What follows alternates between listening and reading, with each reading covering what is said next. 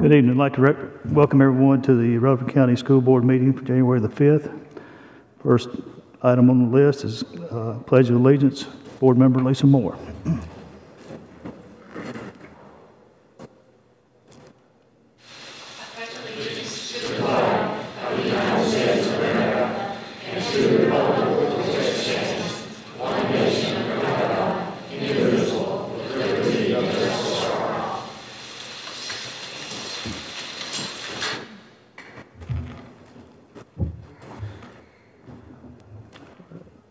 I'd like to ask everybody to join us in a moment of silence. I'd like for everyone to remember the Baylor Bramble family. They suffered that loss this week, and if you would just please keep them in your prayers.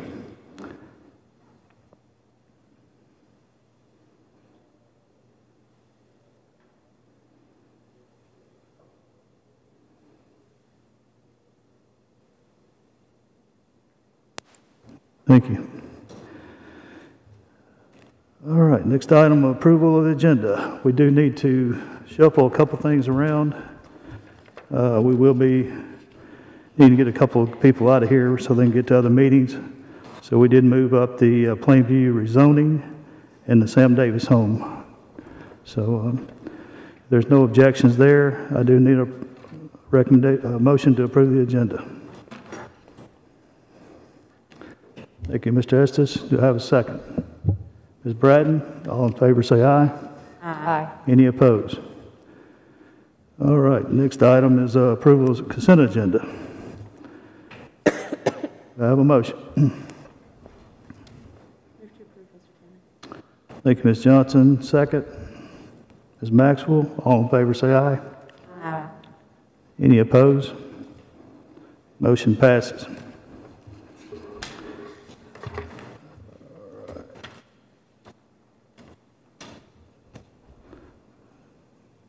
We're going to do the visitors now, or we're going to wait till afterwards. We need to go get to number 7, I think, out of the way. Shane? Okay, before Shane gets started, just want to say that he's going to go over. We had two maps that we've already looked at, and a third one that was sent out, I think, maybe a couple of weeks ago. What we're going to do is look at all three of them again, and it would be my request that we would hold an open special call meeting for rezoning on February the 19th.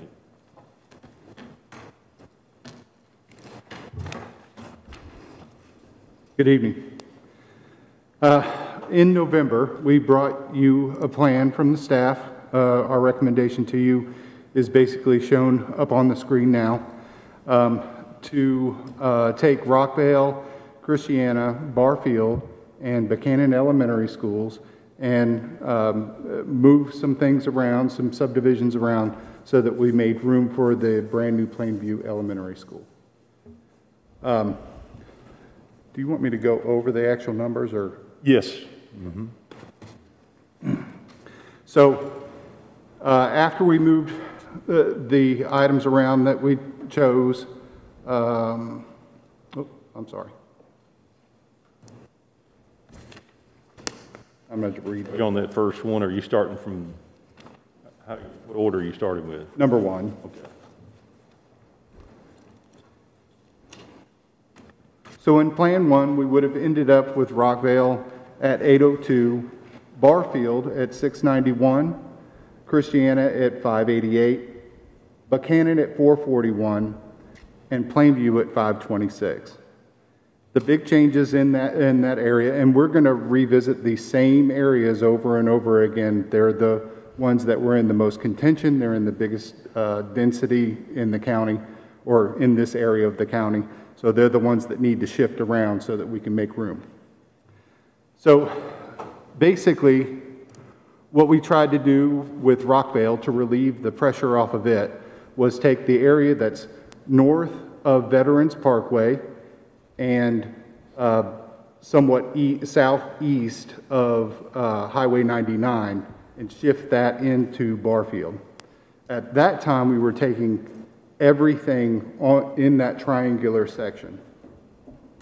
Just south of Barfield, we were looking at taking part of Rockvale that exists in this little nook here, and we were moving about 50 some students from Rockvale, again, into Barfield. And the south side of that little nodule, we were taking about another 55 and pulling them into Christiana. The biggest point of contention for this particular plan was the Indian Hills and Savannah Ridge subdivisions. Although that moved a large number of students, over 100, from Barfield into Plainview, giving us a bigger starting base for Plainview Elementary School, it was decided that we needed to maybe look at some different options for those two areas. We also, because now the Summersby subdivision was disjointed from Barfield, there was no way to add them back without going basically through two zones to get back to Barfield. So we chose to move them down into Buchanan Elementary School. And for Plainview to exist with this plan, we were originally taking the Indian Hills,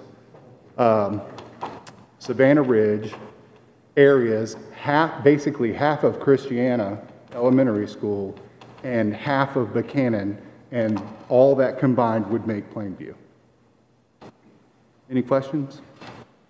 It's 121 out of Barfield on that plan. Is that correct? That's true. Okay. So then we moved to Plan 2. After discussion internally and also with the public and working on their feedback, we made some adjustments to that original plan. So option 2 was to take, instead of taking all 120 so that live in this area south of 99 and north of Veterans Parkway, we chose to take half of it. The other half would go to Barfield. We then, based on the recommendations from the public and your concerns, we moved Indian Hills and Savannah Ridge back into Barfield. We left Summersby at Buchanan Elementary School, and the entire area was decided at that point to move into Christiana. That little nodule. So that would have added about 100 into Christiana. The makeup of Plainview was basically the same as Plan 1, with the exception of Savannah Ridge and Indian Hills. Those numbers play out. So we increased Rockvale back to 857. We increased Barfield to 706, and we increased Christiana to 648. And it's just the way that everything kind of moved around. And Buchanan stayed the same, and Plainview decreased to 396. Yeah, that's correct. And one of the things when we looked at this plan here, that was one of the reasons, several reasons, but one of it was to allow for growth for the new school. Yes, sir. We know that there's a lot of homes coming online out there. And Mr. Lee, you spoke on that. You want to speak a little bit about what's going on out there? There's 2 or 3 large subdivisions that have either gone through the county or coming through the city that are waiting on the CUD water line extension upgrade before they break ground and go ahead, because they don't have the water pressure for fire hydrants. That CUD is probably about 7 months to a year away from having that complete. They're completed past us now. So once all that gets taken care of, those subdivisions will be getting started. They're fairly large. One of the challenges on rezoning is obviously moving kids. That's been established places. But another challenge is making sure that you don't fill the new school up. Quite frankly, we've had some challenges here in the last couple of years, not only with Rockville High, but also with Rocky Fork Elementary. And a lot of times, and I get it, we've always stated, the board has always stated, they want students out of those portables. And I agree with it. But sometimes we put too many in that other new school, and the growth that he's describing comes and overcrowds it within 3 to 5 years. And that's another point too. It's not only the master plans for the subdivisions that are currently out there. Buchanan Estates, for example, is a giant subdivision, and the master plan for it is really only half built out right now. There are several little tentacles that go off the edges of that subdivision. But the other thing to pay attention to is if any of yourselves or the public has gone out there to kind of see what's going on with the school, you'll notice that overnight, all those farms started going up for sale. That is telltale that we're getting ready to explode in that area within a good amount of time, but still, 5 to 7 years, it's not going to be the same place it is now. When we looked at this also, and Dr. Sullivan had his input, when we looked at Rockville Elementary School, we noticed that in this map here, we really have not relieved them as much as we should. Now, I used this term a couple of years ago that I'm not going to use, mature neighborhood, okay? Build out, okay? Barfield is a pretty stable zone where it is currently. And, I think since New Salem opened for the city, last 2 years, it's pretty much stayed the same. There hasn't been any growth in there. And it's not because it has some established neighborhoods they're not going to build. So on the third option, we looked at how can we relieve some of Rockville at the same time, perhaps maybe moving more to back to Barfield. So you want to go with that now? Yeah, so the key to that was moving back to the original plan for that area. We chose to, again, go back and dig deeper into that corner of 99 and Veterans Parkway. That was one way we were going to be ensured that we got as much of the density out of Rockville as we possibly could in an area that wasn't going to change as much. And one thing to pay attention to when you're going down Veterans Parkway towards New Salem Highway, you'll notice that to the right or the north side, most of the subdivisions that are out there are under construction but built more fully. The ones to the south or to the left as you're headed towards New Salem there's still foundations with utility stubs hanging out on them. You know that there's going to continue to be massive growth in those areas. The fire station is still not surrounded by homes yet, but there's a lot of land that's tailored to easy build out there.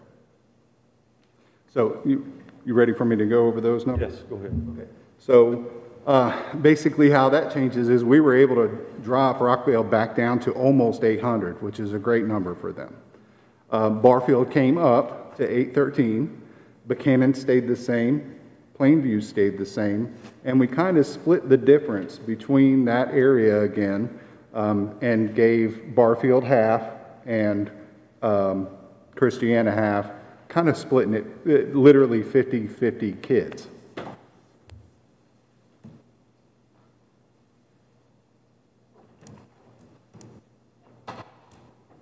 Any questions? Yes, ma'am. Morgan, thank you. I know this is a lot of hard work that goes into this. I guess my question is, when you look at the third option that we've got, with Rockville and Barfield, of course, we're still like over 800 students. You may need to refresh my memory kind of what the capacity for each of these schools is. I mean, I understand the whole philosophy behind saving room at the new school because of the new development that we see in the plans coming up. Just want to make sure we're not cutting ourselves short on the same thing, with Barfield and Rockville. Right. Being over 800, may be that they're built for a much bigger capacity, say, than Buchanan, but I just like... So our current capacities for those particular schools, and these capacities were given to me by Trey around October, end of October. And I want you to understand, too, these capacities are somewhat of a moving target. They're set by the federal government, and it's per square footage per student, correct? Yes, and you also have to take into account the demographics, so it kind of changes from year to year, so we kind of use an average, and it does not take into account portables. This is brick and mortar building only. And your grade bands is primarily what you're talking about with your K Yes. through 5. How many per pupil per classroom. Barfield is the one I go back to say several times. It's the one that we have not seen growth. There's a reason why, because of Salem opening up. Haven't seen growth. With Rockville Elementary, even with this rezoning, it's going to need to be addressed in probably less than 3 years. One of the things that Mr. Lee's going to talk about, you go ahead and talk about what the plan and that we'll be bringing to the board with our building program. Yeah, we've taken a hard look at our 5-year building program. And with those of you that are in the Rockville area, across from the Dollar General, there's 3 large subdivisions coming right out there by the school, and they're broke ground and they're coming fast. We, through zoning, are limited to what we can move out of that school zone because it's a large zone, but it's not very dense.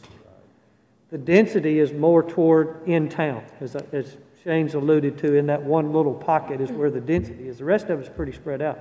But the density is coming to Rockville, and it's coming right on top of it. It's going to be the problem. We can't get enough kids out of Rockville Elementary with this rezoning to get it to where we're going to buy ourselves 3 to 5 years.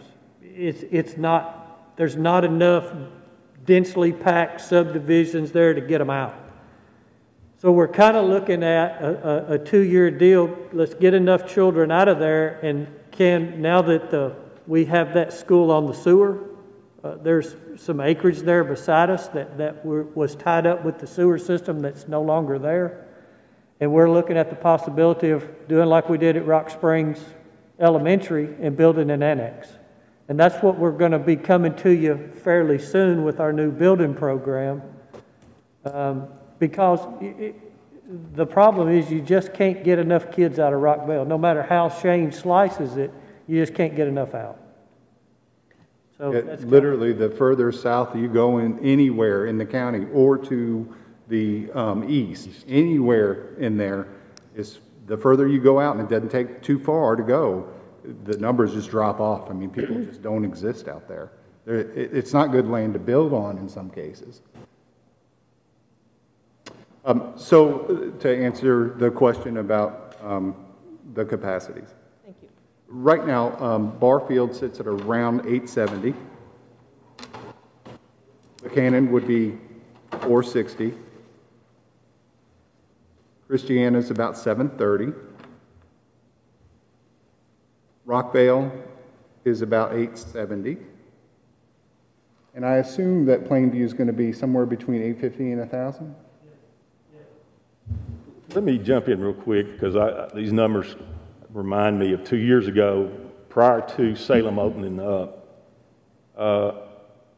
If we go back and look prior to them opening up, Barfield was almost at 1,000. There was one portable, and the portable was used by the 504 coordinator. That's right. So I think when we start talking about capacity, I think, and I get what we're doing, but we got to be, that once was a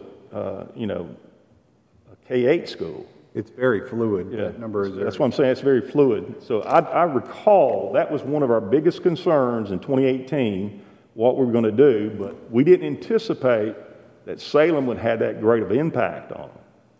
And that alleviated a lot of that. And for the last 2 years, we haven't seen that kind of growth come back that way. Yeah, not right there. I mean, Barfield is the nucleus of, that school is the nucleus of that zone, and it is very densely packed. And this plan, again, is intended to eliminate our portables at Buchanan, correct? Buchanan. Okay. Right. Mm-hmm. So before the 441 numbers at Buchanan, where are we now before the proposed changes? At the moment, we're sitting right at about 515. Right. So that's enough reduction to eliminate those portables? No, that's something we've been promising Buchanan for, but telling them to take care of it. They will be right at their capacity with that number without portables. And so any growth in the subdivision we would either have to get rid of a configuration that they're serving small groups right now, or have to build something back. And we don't have any room to build on there, do we? No, but they have some smaller classrooms that they're using right now for some of their ESL, RTI, and SPED that at one point were a larger classroom. Okay. And two things to remember also in that is that Buchanan Estates, again, is going to another school. And the other big thing is that the subdivision across the street, what is that one called? Maples. Maples, is not building out anywhere near as fast as they had proposed for it to build out. That's a very slow mover. I'm assuming it's difficult when you're using this as a part. Was it I-24? Is that what you're using? Yes, sir. It is. It's kind of difficult because we do know that that's a challenge. But my question for the board: would there be any entertaining of anyone that's at Buchanan for zoning that could zone exempt to Plainview? I mean, I don't know if we've ever done anything like that before. You know, that really is a really good question, because when you look at, this is not a situation with Buchanan and Plainview so much as the whole concern with other areas about, hey, we're going to have to drive by our school, or we're driving 15 miles now instead of 3 miles. I mean, they're so closely and so tightly packed. I think that. I mean, I don't know. I don't think we've ever done that, but I'm just saying that would be something that I guess the board could vote on and later on and allow that. Yeah, and you may have some parents that would rather send their kids to the new schools. So I think it's a great idea. And I have heard public comment in light of that, that are saying, we're going to be over by there, but we're not going to be, according to the zoning that you've given us, we're not going to have that now. It's only been a few, but if you were to put it out there, it may be a very popular suggestion. Yeah, well, if I'm not mistaken, when you talk about Buchanan Estates, the location, they can actually get to Plainview in a more direct manner than they can to Buchanan, because they don't have to get out on Manchester Pike. I have now driven it several times myself, and there are 3 different routes in and out of that neighborhood to that school. Okay. So they have lots of different options. That might be worth exploring. And Mr. Sproul, to that question, just in opening Rocky Fork Middle School, our zone was not fully open yet, and I think we were projected to open at about 500, and we did allow zone exemptions because we were not a full campus. I mean, Good. yeah, Okay. and it was several hundred that we accepted. Good. Thanks. Thank you. Any other questions? Appreciate it. Mr. Morgan. Thank you, sir. We will be getting back together on February the 19th.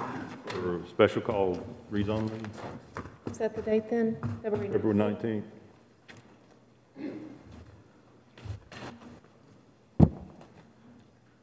And that'll be a public meeting here with Correct. parents still having the option to attend. That's right. Okay, moving on to number 8, Sam Davis Home. All right, there was a lengthy discussion and information given on the Sam Davis Home dam removal on the December 17, 2020 board meeting, at which time there was a motion made to table this until this meeting here. So at this time, the board's meeting is going to discuss the Army Corps of Engineers that made the decision, and the motion is to approve the request to move the dam at no cost to the Rutherford County Schools or the school board after approval by the United States Army Corps of Engineers as presented. All right. Open it up for any discussion. Mr. Chairman, there seemed to be some confusion or some lack of information last time in our last meeting, so I went and visited the site. I brought some photos for those board members who didn't get an opportunity to visit the site to put an image with our conversation here. Also, Commissioner Reed is here and may be able to answer any questions or give us some information. He serves on the Board of Trustees there at the Sam Davis Memorial Association. So maybe you can come up, Commissioner, and talk with us a little bit so we can clarify this and move out of it.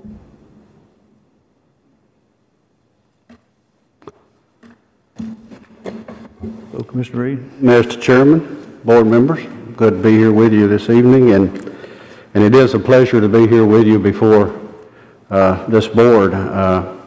Education is right important to me. It's always been important to my family. I had a father who drove a school bus for 46 years, and mother was manager of the Rockvale cafeteria for 36. My uncle was principal out there at Rockvale for 35 years, and no, I did not become a teacher. My brother and sister did, but I didn't. I went into agriculture, and I worked for Tennessee Farm Bureau for 44 years. But tonight I am a county commissioner in the Rockvale area, and I appreciate what you're doing there. I have a grandson who is a kindergartner at Rockvale Elementary, and I appreciate what you're doing. But tonight I come to you as a trustee of the Sam Davis Memorial Association. There are other trustees here, as well as the president of the board out there. To become a trustee of that association out there, you have to be appointed, and you're appointed by the governor of the state of Tennessee. And we go through a background check. We are interviewed by the staff of the governor, who is in seat at that time. Governor Haslam has appointed me twice to the trustee out there, so we take it very seriously what we do. And when you're talking about what we're suggesting here as far as this dam is concerned that you see there, this all started back all the way back to 2014 when we had our concerns about this dam. And we began discussing it sort of around 2015, about the time I became a trustee in 2014. My term expires in 2022. But our concerns was that the dam is starting to become breached over on the school board property over that way. But we were also seeing a lot of situations where we'd have nylon ropes that would come from the trees, where individuals would swing from your property walking across that dam, coming over to the Sam Davis home, which that shows you some of the breach that's there right now. But you can see these are trail cameras that were set up to see what was happening when we wasn't there, where individuals would come from the properties over to the Sam Davis property. So it sort of jeopardizes our safety for the property over there, but it also jeopardizes the safety of what goes on around that area right there where the dam is located. That dam was built in 1939. It was not built during the time that the Davis family was there, in which the Sam Davis Memorial Association portrays there on the property today. We're portraying the lives of Charles Davis, who was the father of Sam, and the farm is what it was in the 1860s when Sam was there. We do what you might say a living history at times. We have days on the farm and heritage days, and if you happen to come out there for those in the spring and the summer, you'll see me somewhat dressed up like Charles Davis. And I'm teaching children about how food is cured, what farming was like back then. I answer their questions about the different families that lived on that farm, and I also talk about Stewart Creek and what goes on down there. But what we were looking at from that period of time to today is the dangers of that dam. We're concerned about what's happening, and if I had to answer, no, we do not know of anyone that has drowned it there or anything happening, but we do know of instances where kayaks have been caught in that breach. We know where individuals have been caught in whirlpools down there, and we just wonder when the time is going to happen. So we're concerned about that due to the breaches there. The reason you have the breach that's in the dam on the far side over there, at that time when they built dams, they put water ports in those dams at the bottom. The reason you place a water port in a dam like that is due to the fact that you have to relieve the stress on the dam. Anybody that just has any common sense about this is that these ports are in the bottom. You got to have a little bit of water passing through, so you remove the stress from the dam.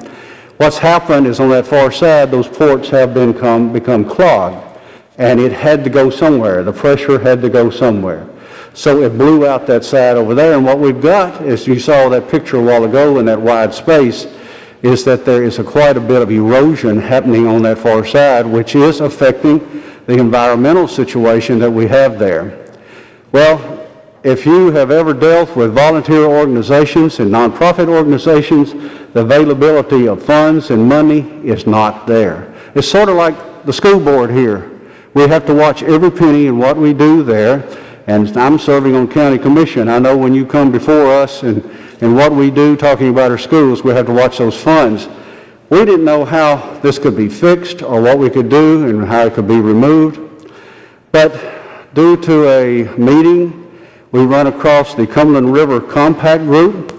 The Cumberland River Compact Group has been in operation since the 90s.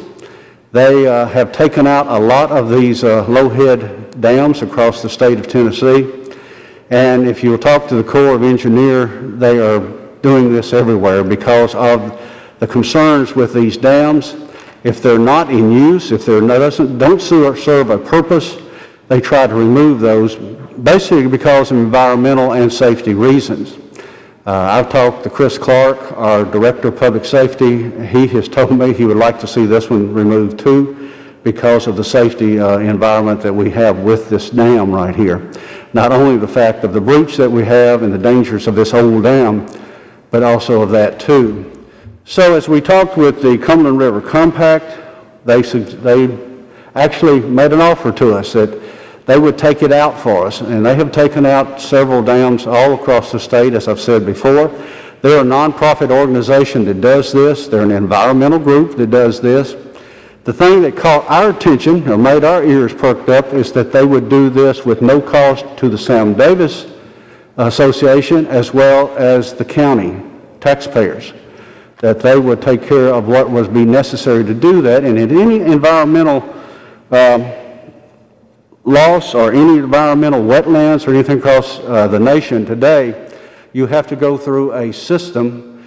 I think there's about 9 different agencies to get permits to do something like this, to repair or remove. To do this, which means it's quite expensive. And to do it, there's a process that was set in motion all the way back to 1977 when they set this process, and it's called using mitigation banking. And that all began back when the term environmental began for us, back in all the way back to 1973. The reason I knew a little bit about this is the fact that I said I worked for a Farm Bureau. When you say Farm Bureau, you work for Farm Bureau, all people immediately think you work for the insurance company. I didn't. I worked for the Tennessee Farm Bureau Federation. I worked in the area of communications and legislation. So mitigation, we had a lot of farmers where this all really began, where we had farmers that had wetlands and they needed to do something with them. In other words, it was taking over their farms. Well, to do that, they had to come up with a way to say, hey, can I fill in that wetland? And what was going on in the United States at that time from the 70s all the way up to the 90s is no, the government said you can't do that. We got to save our wetlands, and I'm sure you've all heard that. That's how a lot of this was being done. So they come up with this concept back in 1993 of mitigation banking, is where you would bank credits. In other words, if you've got a development, if you've got a farm or something, you want to take care of these wetlands, or in other words, place wetlands somewhere else or take care of environmental issues, the way to pay for it is that you would buy credits giving you the ability to take care of your projects, such in a development, and then the environmental issues would be taken care of. And that's what we're doing right here. The Cumberland River Compact is one of the better organizations in the United States that does this. And I'm not just saying that because we're dealing with them. I went about checking on them. If any of you know of the Burgess property that is getting ready to be developed over here on Highway 96, I also serve on the Rutherford County Planning Commission. And we just recently approved that project over there. And when they come to us, they have on that piece of property right there 37 acres of wetlands. And we wondered how in the world they were going to take care of those wetlands. Well, they brought out their plan, and they're taking care of their own mitigation banking themselves. What happened is the Corps of Engineers come in there, TDEC come in there, and they saw the way that they were going to do it. They're building their own environmental wetlands with different types of plants and things that they allowed them to go about creating their own mitigation bank out there on the Burgess property. But when they got through, I asked how the individuals that's going to create that environmental plan out there, what they knew about the Cumberland River Compact. And they immediately told me, said, we worked with them all the time, and they're one of the best in the nation to do this type of thing. And said, whatever they tell you, you can basically go to the bank with them. So what will happen is that I think last year around March or so, they put up the call for mitigation credits to be banked or people to buy into it to place their credits. What they will do is once they get the amount of funds that they need and collect, they'll go in here, remove this dam, and then that is all banked, and then that is kept basically to take care of the environmental issue. Because once you remove the dam, you still have to deal with, you saw that large picture of the breach there and what has been done as far as the erosion. They have to work with that entire embankment as well as all on both sides, all the way down Stewart's Creek where it has been affected. And they have to watch that for a number of years. It's just not walked off and left. If you know anything about the environment, what we are dealing with as far as streams. Stewart's Creek out here, there are a lot of developments on it that you can't even cut a tree that has fallen into that creek without contacting the Corps of Engineers. So this is very important that it's done correctly and done properly. So that is what this is all about. Now, something that you need to understand, I think we show to you a little contract there in the way that what funds are remaining after the project is done, they would be divided up. They'll be divided up, I think, 33, 33, 34. 34% going to the Sam Davis Memorial Association, 33 to the school board, and then 33, I think, goes to the Cumberland River Compact. The thing we have learned recently, and I had never heard of this, and I've talked to several individuals that have worked with this. I even contacted the gentleman at Farm Bureau that is continually dealing with this on a daily basis. He said, I have never heard of any money given back before, given back to property owners. And the reason that it is being given back is the fact this is probably one of the first time you've seen two nonprofit organizations working together. And that's the reason this is all happening, because this is totally nonprofit that is trying to accomplish this, and they're going to return that back to the different groups, as well as there's a school involved in it too. So that's primarily what's behind all of this. Our primary goal behind all of this is safety. That's a very old dam. That is a low head dam, which, as I've said before, they're trying to remove as many of those as possible. Historically, we can't find anything in the minutes or the records of the Sam Davis Association that makes it historically. It was built, like I said, in 1939. We've gone through the minutes. In fact, when they built this dam, they did not record that they were building a dam, I think, until 1940. They forgot to put it in the minutes. And it was primarily what we understand, and it was only by word of mouth that they built it for a reflecting pool, because the ladies were very much involved in planting a lot of flowers in that area, and they wanted it as a reflecting pool. Well, about the only thing it's going to reflect right now is cattails and goldenrod and that sort of thing, because that's all that grows around Stewart's Creek at this time. And that's primarily it. I think your engineer recommended that you go ahead and remove it for the safety of the school that is joining this property. I would say that too.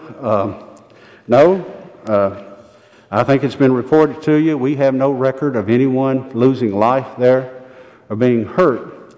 But it reminds me, on my own property there, I've got a lot of tall trees, and whenever there gets to be a dead limb up there, we always call those widowmakers. And we always take them out because you never know when it's going to fall. And what I'm saying here, I do not want to be the one responsible that when something does happen there, they said you didn't do anything. So that's the information I have as far as, and I think Board Member Johnson, is that pretty well what I could give you. Unless there's any other questions. There were some questions at our last meeting, so I appreciate you being here. Well, I appreciate you moving me up here because I've got another county commission meeting to head off to tonight. We're trying to take care of some things out at Rockvale, so. Could I ask a question? There's no guarantee that there's going to be money left over after the 7 years. It's like anything. We think there will be. In fact, we think there will be more money available than what is being shown here. We just don't know because they will be using it along there. But now, what they're projecting, yes, there will be. But like I said, we've never heard of this before, of money even being given back. But what the thing you got to look at, you don't have to spend any money at all to have it done anyway. And if you look at the damage on this dam, it's not on the Sam Davis home property. It's on the school board property. It's where the damage is at. And to repair that, I know somebody has said you might want to repair it. The repair bill would cost probably more than what tearing it down would be. And plus it'll be a considerable amount because you've got to go by the Corps of Engineers standards, you've got to go by TDEC standards, and you've got to go through those 9 agencies to get that done because you can't touch a stream anymore like you used to. You can't even drive a tractor across one like you used to. But no, if I had to sit here and tell you how much, no, I can't. Anybody else? Mr. Lee, do we know, do we have an estimate on when the Corps of Engineers may be rendering a decision? Well, I'll answer your question. I'll just step down and let y'all talk. I'll answer your question this way. We've been working with them at Plainview for over 6 months, and I still don't have an answer from them there. It could be tomorrow, it could be 3 months from now. This gentleman may have some, they did not give me a time frame. Thank you, Mr. Lee. Thanks for that question. I'll be brief. I'm Steve Murphy, the SDMA president. I learned from the Cumberland River Compact yesterday that the Army Corps of Engineers expects a decision either tomorrow, Thursday, or Friday of this week. Any other questions? Would recognize some of our trustees who are here and directors of our association, Ms. Beth Binkley, Margie Weatherford, and then Toby Francis. Toby's a long-term member of the Stones River Watershed Association. He brought some additional photographs of the dam and the breach. And he, of course, all of us have voted to have the dam removed if at all possible. Thank you.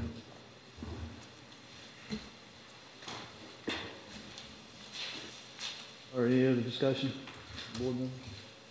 Mr. Chairman, I have a question.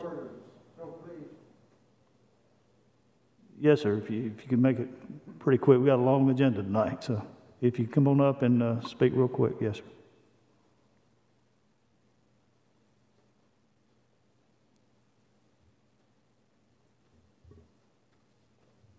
I am Toby Francis. I've been on the board at the Historical Society, and also out of Sam Davis Home, and also the Stones River Watershed. I did bring across some pictures. The picture that you were looking at there showed a lot of water, and it was clear water. It looked relatively clear. Having grown up, I was born before the dam was actually built, and Ernie Johns, he told me that his father was the one who was contracted originally. There was a article in the paper on the internet today, and I'm not sure that was correct.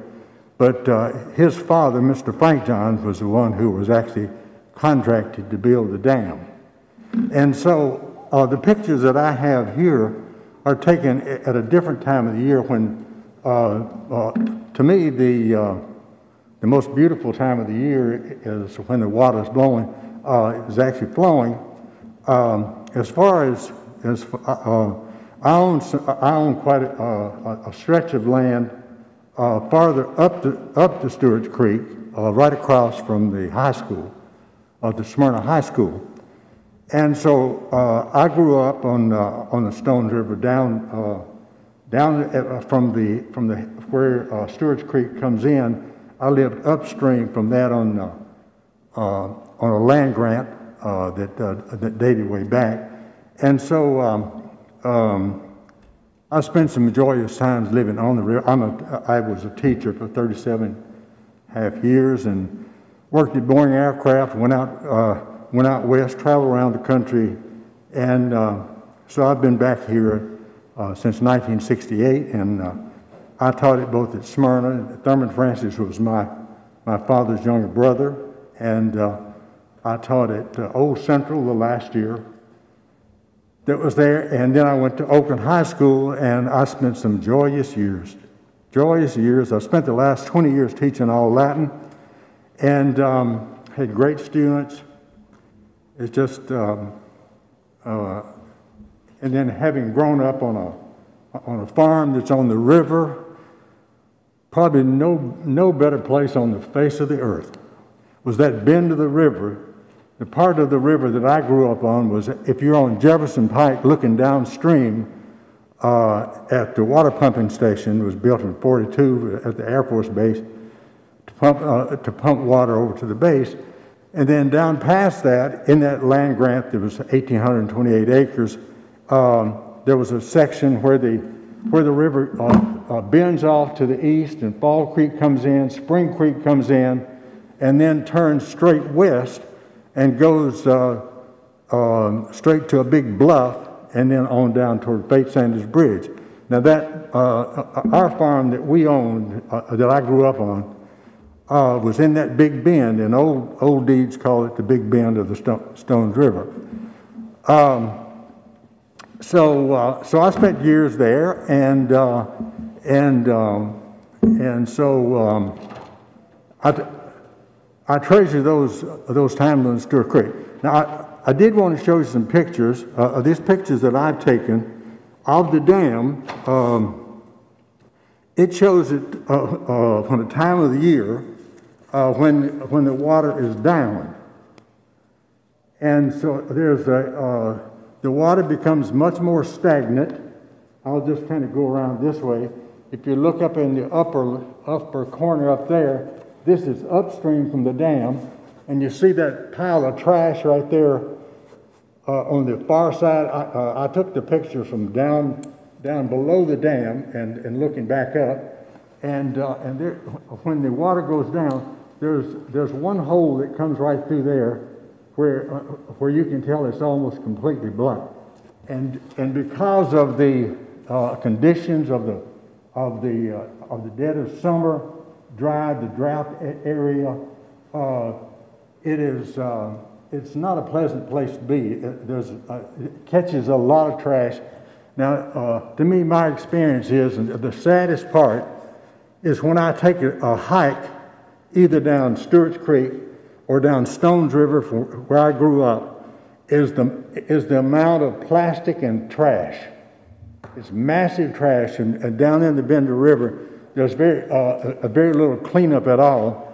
And in recent days, when we had these recent floods, the creek is actually widened. I've owned this area where I live off of Bel Air. I've got 27.5 acres there now, and so trees fall in, and all the plastic. It's amazing how much growth that Rutherford County, and you deal with this. I talk with people who are here, and dealing with the amount of people who now live in Rutherford County. There's massive plastic. Just a few days ago, there was a tree that had fallen down, blocked the creek on my property, and there was just a mass of plastic. And the same thing is true over the many years since the lake was actually built in 1963 when they first dedicated it, and then and by the time I returned from out west, in 68, it was actually completed. And since that time, you've had all those years of plastic that everywhere the river comes and it takes a sharp bend, the water is going to continue in flood time, like we had the flood back in 2010. Mr. Francis, we need to move on. Could you please wrap it up? Okay, let me just wrap this up by saying I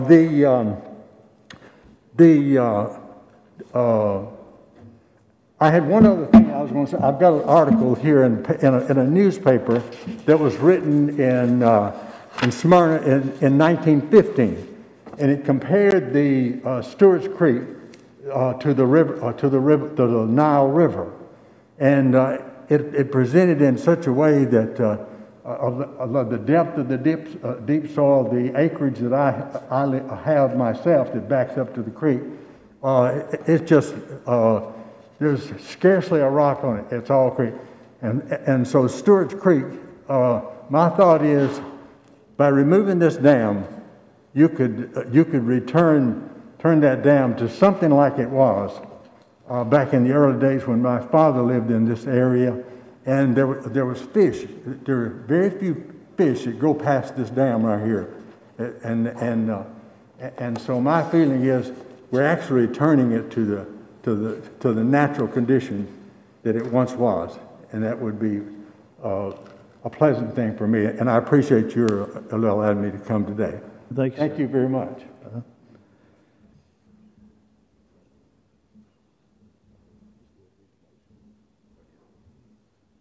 All right, we got a motion here, motion to approve removal of the dam subject to the approval of the United States Army Corps Engineer and no cost incurred by the Board of Education, and agreement being entered with the Cumberland River Compact, providing for the division of the monies and credits with the Board of Education. Yes, ma'am. Mr. Chairman, I've got a question, just to make sure, because I know we kind of changed the agenda around and visitors haven't had a chance to speak yet. Just want to make sure that we didn't have any visitors that were signed up to speak about this issue before we vote on it. I do not think so.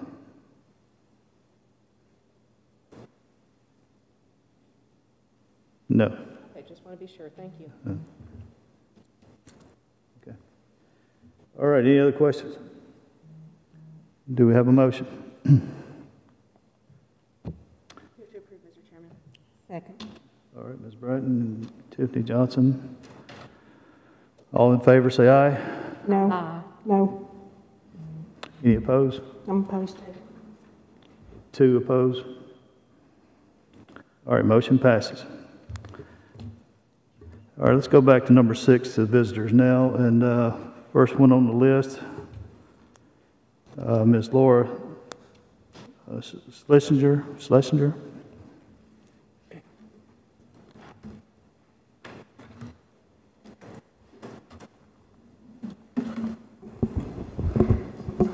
Laura Schlesinger, Rutherford County Schools ELA and math teacher and president of the Rutherford Education Association. This evening, you will vote on the proposed hybrid plan that was in the developmental stages when we adjourned for winter break.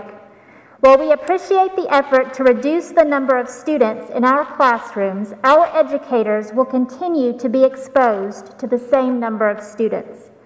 Furthermore, excluding elementary students and educators from the proposed hybrid plan is unacceptable. Quite frankly, it sends the message that we care for some populations more than others. Safety for all is what is right and equitable. Finally, an added hybrid model will further fragment student and teacher focus and only add to the ongoing chaos, stress, and confusion of all RCS stakeholders. In no other district of which I'm aware is there a hybrid on top of an already hybrid model of simultaneously teaching in-person and distance learners. Moreover, it is a misconception that incorporating our full-time distance learners into the proposed hybrid plan will help alleviate the need to support 2 groups of students at once.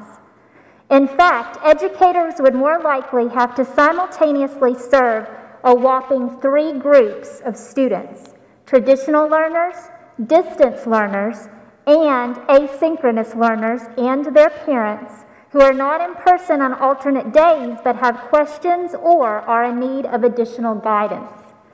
Districts that have had success with a hybrid plan devote 1 day of each week, to what we in Rutherford County have dubbed a distance learning flex day, and have separate classes and sometimes separate teachers for their full-time distance learners.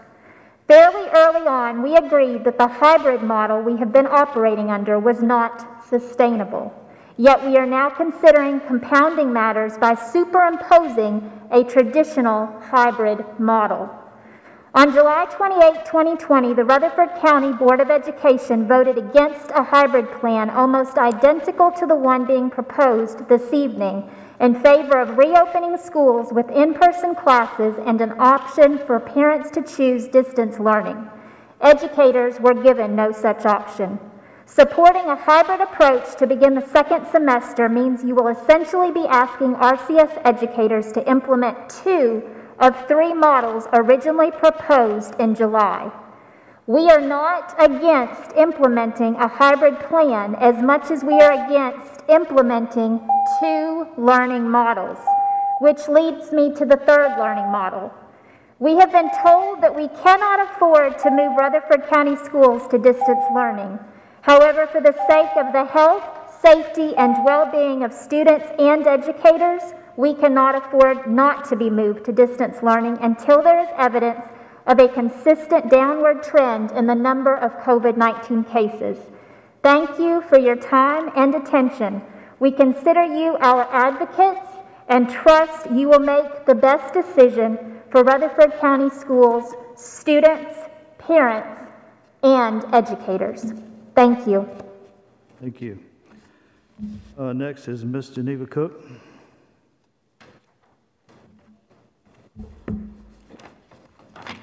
Good evening. Geneva Cook, English teacher and Vice President of Rutherford Education Association. The last time I stood before the board and spoke, it was to advocate for starting the year with distance learning. At that time, I had no experience in teaching during a pandemic, but now I do have that experience, and I'm going to be real with you. It has been the most difficult year of my 26 years in the classroom. I've been very fortunate this year in that I have not been infected with the virus.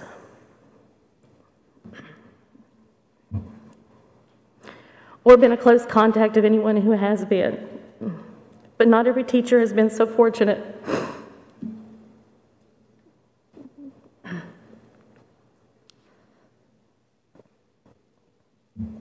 I've known numerous teachers in my building and throughout the county who have contracted it, no matter how seriously they have taken mitigation measures.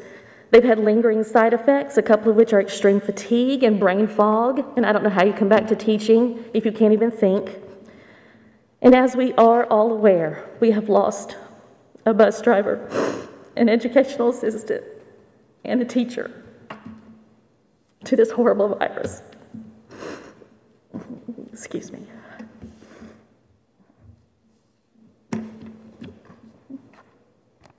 I've heard some say that teachers are using fear and anxiety as an excuse, or that teachers don't want to work, when the opposite is true. No matter if kids are in person or virtual, teachers have worked more hours learning new techniques and platforms to better help their students than ever before. And the fear of a rapidly contagious virus is smart. We should fear it. I know that a hybrid plan is on the table, teaching in person, distance, and asynchronous with part of the alphabet one day and another part the next. It will be exhausting and confusing to teachers, parents, and students. I will say that the days my school were all distance were the best teaching days I had last semester because I could concentrate on all the kids the same way.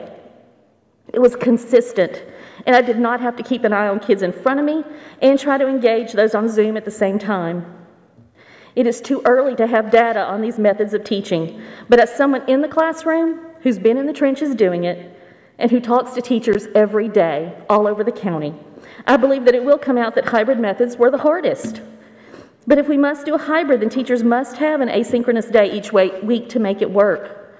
When we were given asynchronous days back in the fall, where the students stayed home and we went to school and worked, we realized what a difference it made in our teaching decisions. We had time to construct valid, engaging, relevant lessons that really worked for all students.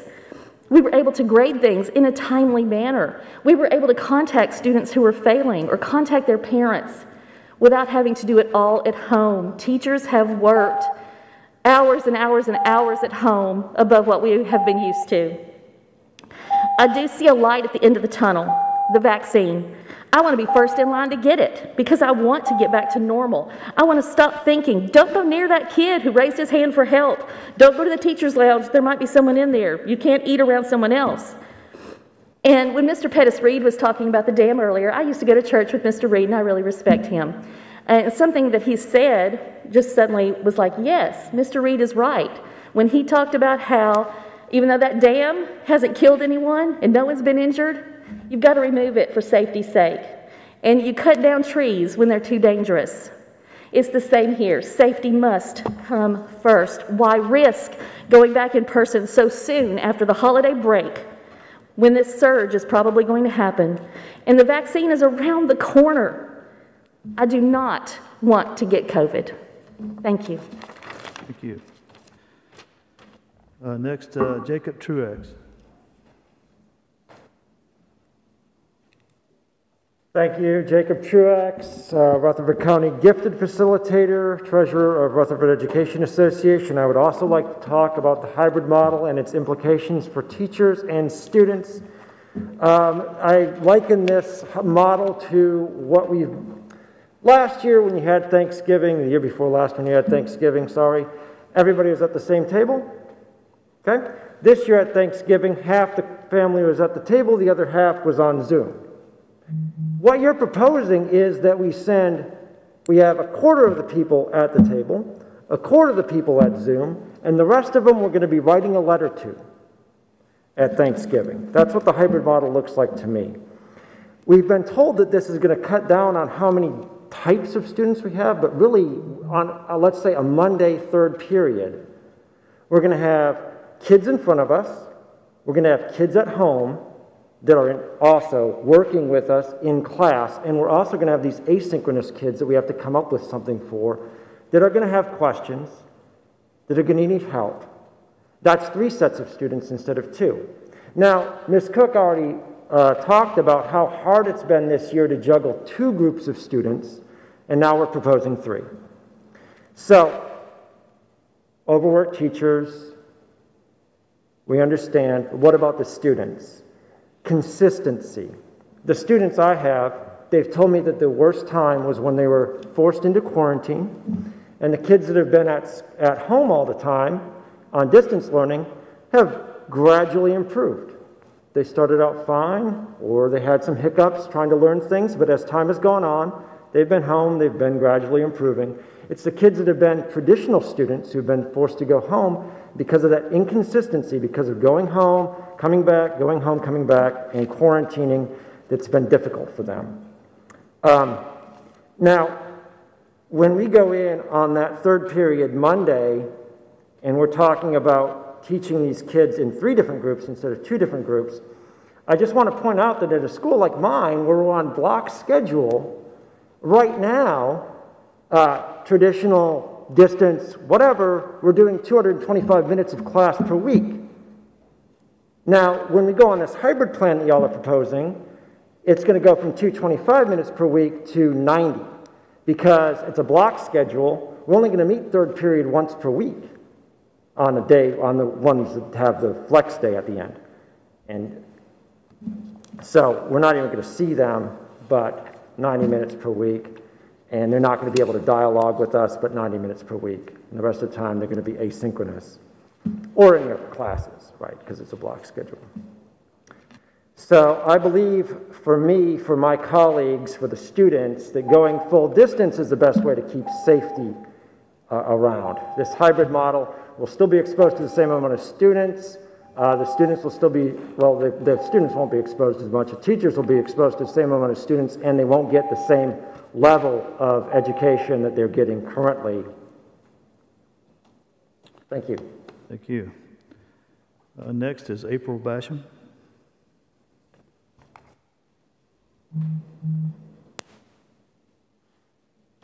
Good evening. What I want to speak to is not specific to just the hybrid plan, but specific to how special education is not being taken into account when we're talking about virtual schools, regardless of whether it's hybrid or full-time. My son, and I'm sure many other special education students during virtual days, are stuck at home without the full array of services, or sometimes even any of the services that they receive in school, as required by their federally mandated individual education program. As hybrid's now up for discussion, more than half of my son's time will be spent at home without services. And let's be honest, how much of his services is he actually going to get in those 2 days that he may be in school? I guarantee not enough to offset what he isn't getting. Every day that he is spent in remote learning is another step back academically, socially, and emotionally. His grades have been severely impacted by increases in distance learning days. The second quarter, for example, the first quarter he had all grades above a C, passing all classes. In the second quarter, he failed 4 of his classes. His GPA went from a 2.8 to a 1.2, significantly less than half the previous quarter. However, since the 2 quarters are combined, his grade went from passing all classes, C or better, to now failing at least 3 of his classes with a 1.6 GPA, exactly half of what he was attaining before. What we are experiencing virtual, first, consistency is non-existent. Different teachers use different programs, and many use multiple programs. Before this year, my son had never even used email or social media or any other online program. Honestly, he doesn't know how to use these programs. And even throughout the year, he had never received any real instruction on how to use these programs and still struggles today. 1 week in person, 1 week virtual, 1 day here and 1 day there, no consistency. Not once while he has been in virtual had he received any of his IEP mandated one-on-one times with his inclusion teachers. For a child who requires additional instruction in the classroom, which is structured, to go to zero structure and practically having to teach himself, no wonder he is failing. So his current outlook, we have damaged not only his ability to graduate, his GPA, his ability to get into college, but we've also caused damage in his mental progress. He is beginning to revert. He has anxiety and stress and depression, a feeling of failure, hope, loss of hope, and in this environment. So more than his academic future, I fear for his mental health. So what I'm asking is that you consider that select students within a special education program that meet certain criteria, of which I would hope that participation of inclusion would be included, would be allowed to attend school in person every day, regardless of whether we are virtual, full-time, hybrid, or not at all. Thank you. Thank you. All right, let's move on to number 9. All right, number 9 is the North Geographic Technologies. Through North Geographic Technologies was utilized last year to begin the process of documenting our schools so they can be viewed virtually by our first responders in the event of emergency. This year, we propose adding 4 additional schools to continue this process. These monies were approved as part of the 2020-21 Safe Schools Grant and are now ready to be deployed. Motion to approve $49,920 for True North Geographic Technologies product. Okay. Any questions from the board?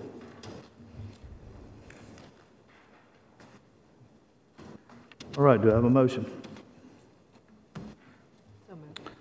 Thank you, Ms. Maxwell. Do I have a second? Mr. Estes? All in favor say aye.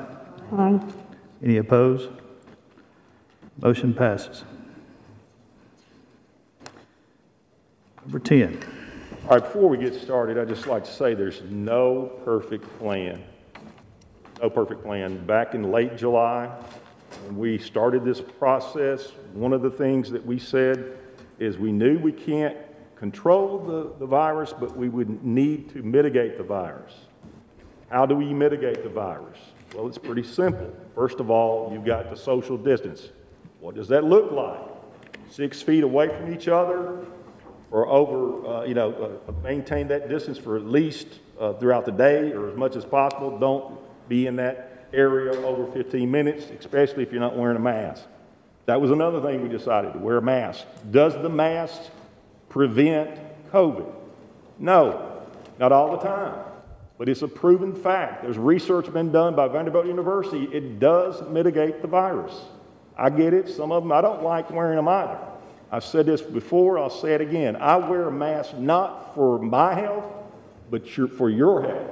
That's why I wear it. I do not take pleasure of wearing the mask, but I do wear it. The next thing I've heard that they were forced into quarantine. Nobody forces anybody into quarantine. Those are CDC guidelines that are accepted by the State Department of Health. So why are we quarantined? Because we do not have the ability to social distance. Back in the beginning of the fall semester, we started out with a traditional approach with options for parents to distance learn. Over 21,000 students chose to distance learn. Between the ending of the first quarter and the beginning of the second quarter, we saw a migration. And I don't blame. I do know, and I respect some of the parents that expressed their concerns with the product, distance learning, but I think we've improved, but it wasn't to the standard that we expect.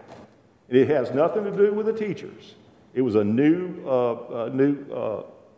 foray into that type of teaching, and it was difficult along the way. I think we did get better along the way, and I do want to applaud our teachers and our administrators for this first semester. But I go back to in late October. We started seeing more students coming back into the building. As more students come back into the building, you're going to have a difficult time to social distance. Now, let me get away from some theories. The virus does not exist in the buildings. It's brought into the buildings, whether it's a church, whether it's a grocery store, whatever, a department store, you bring it in the building. All right, as we went through, this is what occurred over time in this first semester. We did a pretty good job.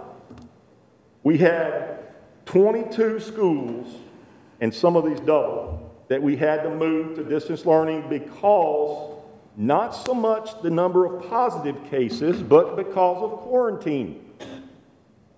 I said this several times, I'll say it again, 81 to 82% of all of our people that are out is due to quarantine, and later on when we talk about COVID leave, I'll let Mr. Baldry talk about how that's impacted us. So, as we see this, we have seen unprecedented. The thing that's happened is a worst case scenario. With the number of kids coming back into school, with the weather turning cool, people going inside more, we saw an increase in the positive rate of the COVID virus. Now, some schools were able to do real well with it. I'm going to go through some numbers here with you. Blackman High School, we had to close it down, switch it over to distance learning twice. Now, a lot of that is predicated on how many people are in the building. It has nothing to do with Blackman's inability to mitigate the virus. They did a great job. They did the best they can. Oakland High School, twice we had to do that. Riverdale High School, once. Rockville High School, once. Siegel High School, once. Smyrna Alternative. We're talking about a school that probably didn't have 10 kids in there. We had to close it once. Stewart's Creek High School, twice. Christiana Middle, prior to even beginning, once. Laverne Middle, once. Oakland Middle, once. Rockville Middle, once. Rocky Fork Middle, once. Elementary schools, Kittrell, once. McFadden, once. Las Casas, once. Rockville Elementary, once. Rocky Fork Elementary, once. Roy Walter main building once, Smyrna Elementary once. Now, you're going to be shocked when I tell you some of the reasons why we had to close the buildings had more to do with staffing than the virus, the positive cases. Not all the time, but a lot of the times. And look, we can't control quarantine as much as we think this is being forced. It's not. These are guidelines that we must follow. All right? Now, how do we do that then? Well, then we thought, well, perhaps maybe we can develop a plan where we limit the number of people that are on campus each day. Now, I heard this, and I'm going to let Dr. Sullivan go over the PowerPoint here in a minute. I heard this, they have to do 3 different things. No, they're not. They're doing 2 different things. Okay? They're doing distance learning with those that have chosen distance learning, and they're doing the traditional teaching. That the student that is at home is doing the asynchronous. Now, guess what happens the next day? They switch and come back in. So it's not like you're going to not see them for a week. You're going to see them for a week. All right? And we built in every other Friday, or every 2 Fridays, a flex day for our teachers where everyone does distance learning. Now, I will tell you this. This is not a plan that we wish, even if it's voted on tonight and approved, this is not a plan that we wish to stay on for any length of time. We have, in our motion, we have proposed that if this is voted on, we come back on February the 5th, we evaluate where we are, and we make decisions on if we stay on it or we go back off of it and go back. Has it been used? Yes, it has been used. I heard this, why K-5? Why are they there? Because if you look at the data and you drill down, younger kids are less likely to catch the virus. That's why. That's why we do it. We listen to the health providers. We don't draw this stuff up. Guys, this is not, look, whether we do the hybrid or whether we go back all traditional, whatever, we've got to understand that we're not your enemy, and we're not trying to put you in a situation, and by the way, Mr. Bill Estes, the bus driver, he was my friend. I went to the funeral home. Mr. Bill was 81, 82 years old, great man, sacrificed for this county. Never did Miss Sue ever blame this system of harming Mr. Bill. We've got to be real, guys. This is a pandemic.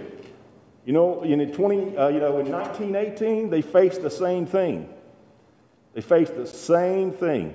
What we got to do, we got to take care of our kids and our teachers and our staff. Our kids, not everyone has the same opportunity that in life. Some of our kids need to be in school, but they need to be safe, and our teachers need to be safe. One of the things, like I've said before, and I get accused of everything, I don't know that you can trace where someone caught the virus. I don't know that you can. I do know this, that the vaccine is on the way, and I'm going to share this with the board, but I'll go ahead and share it with you right now. I pulled up where we are in Rutherford County. Now, don't take this the wrong way, but Davidson County has 27% of their people, the population, vaccinated already. That is as of the 4th of January. Knox County has 27% of their population vaccinated. Hamilton County is 18%. Williamson County has 27%. Rutherford County has 15%, and Montgomery County has 13%. These are some that we're similar to as far as student enrollment is concerned. I say all this this plan that is not a stay on it all the time plan. It was used by Sumner County. They transitioned off of it once the numbers went down. So it's not the greatest plan. It's not. Personally, I think the more that kids are in school, the better off they are. Unfortunately, there's this thing called staffing. And I don't know how I can change that. we averaged about 52% overall in the district sub-fill rate. Now, before anybody jumps on our substitute vendor, that's not their fault. Guess what Williamson County averaged? About 42%. So I say all this is when we come up and just listen to the plan, look, I'll be honest with you, my instructional department, we spend a lot of time on this thing, and I think it's worth going over and listening to. So Dr. Sullivan, if you want to come up and...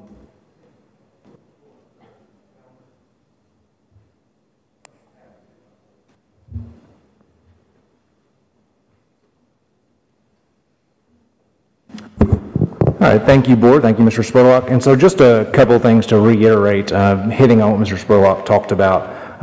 One, there is no perfect plan. If that existed, we would be using it, and we would have been using it since July. This very much is a plan that is in the middle. It is a plan from being traditional to where we have all of our students in the building to being completely hybrid, to where we do not have any students in the building. This is trying to make sure we have less kids in the building and still providing a traditional option. So that is where this basically whole comes from. The reason we have such passionate arguments about both sides is because both sides are correct. Every one of those arguments that were mentioned today against a hybrid plan, I can attest to exactly the same for those arguments. Every solution of why we need to do a hybrid to keep kids in person, I can attest to. I have one kid that does great hybrid and one kid that does great traditional. I've had that on a complete and normal level. So a couple things about the reality of this plan. As Mr. Spurlock mentioned, it is not something that it was voted down and we decided not to go with it in July. It was one that we necessarily do not currently love right now, but is trying to keep us in person for our students. As a district, Mr. Spurlock mentioned that we had 21,000 students that chose distance learning. Right before December, we are now at about 14,000, about 13,700 that are doing distance learning. So we have between 33 and 34,000 students who will come back to our buildings potentially next Monday. That does leave us in a concern because with our buildings, we know that we have many portables. Our buildings are often overcrowded, and we have a lot of our students coming back. And so that was the whole intent for the hybrid plan, was to try to limit the number of students there. We also have many schools that, even in a traditional setting, are using parts of their building, even though we have that square footage. Cafeteria and gyms are being used for food, not necessarily for classrooms, so that we can attempt to socially distance. So a couple of things really just to point on for this. The whole real thing that the hybrid plan does is it allows us to better socially distance. I didn't say that it perfectly allows us to social distance. We have some schools that are still very much at capacity with traditional learners based on what parents chose. The other thing that it does is it keeps students at least receiving some face-to-face if parents chose that option. Again, it's not perfect, but it does provide that option to where kids are receiving that. What does this look like instructionally? It is very much a slower pace. We are in trying because, as Ms. Schlesinger mentioned, very accurate, and that's a worry and a perception that we do not want to cause any extra heartache or headache or work on our teachers because they have done an absolutely fabulous and phenomenal job this school year, and in a situation that really none of us could win. So we wanted to make sure that even on this calendar, you will see that if you are a distance learner, you are basically following the alphabet based on if you're in A through L and you're in 6th through 12th grade.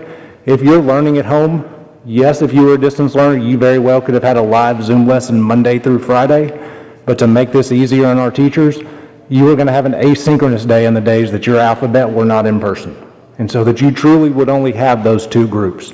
You would have one group that was with you in person. The next day you would have the other group that would be within person, and the other side would be asynchronous. So is that going to be a transition for our parents?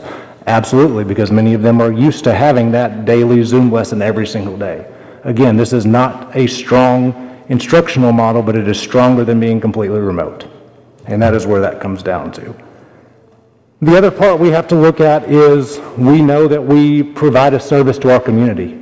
Part of that is not just making sure we are providing students an opportunity to be successful, but also making sure that we are providing our community a chance to be successful.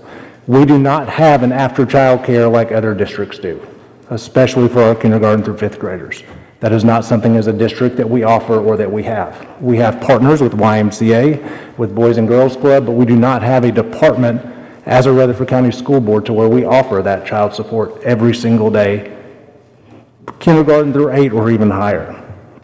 So about this contingency plan, again, knowing its pitfalls, we tried to make it as good as we could. We took input from just about everybody we could find.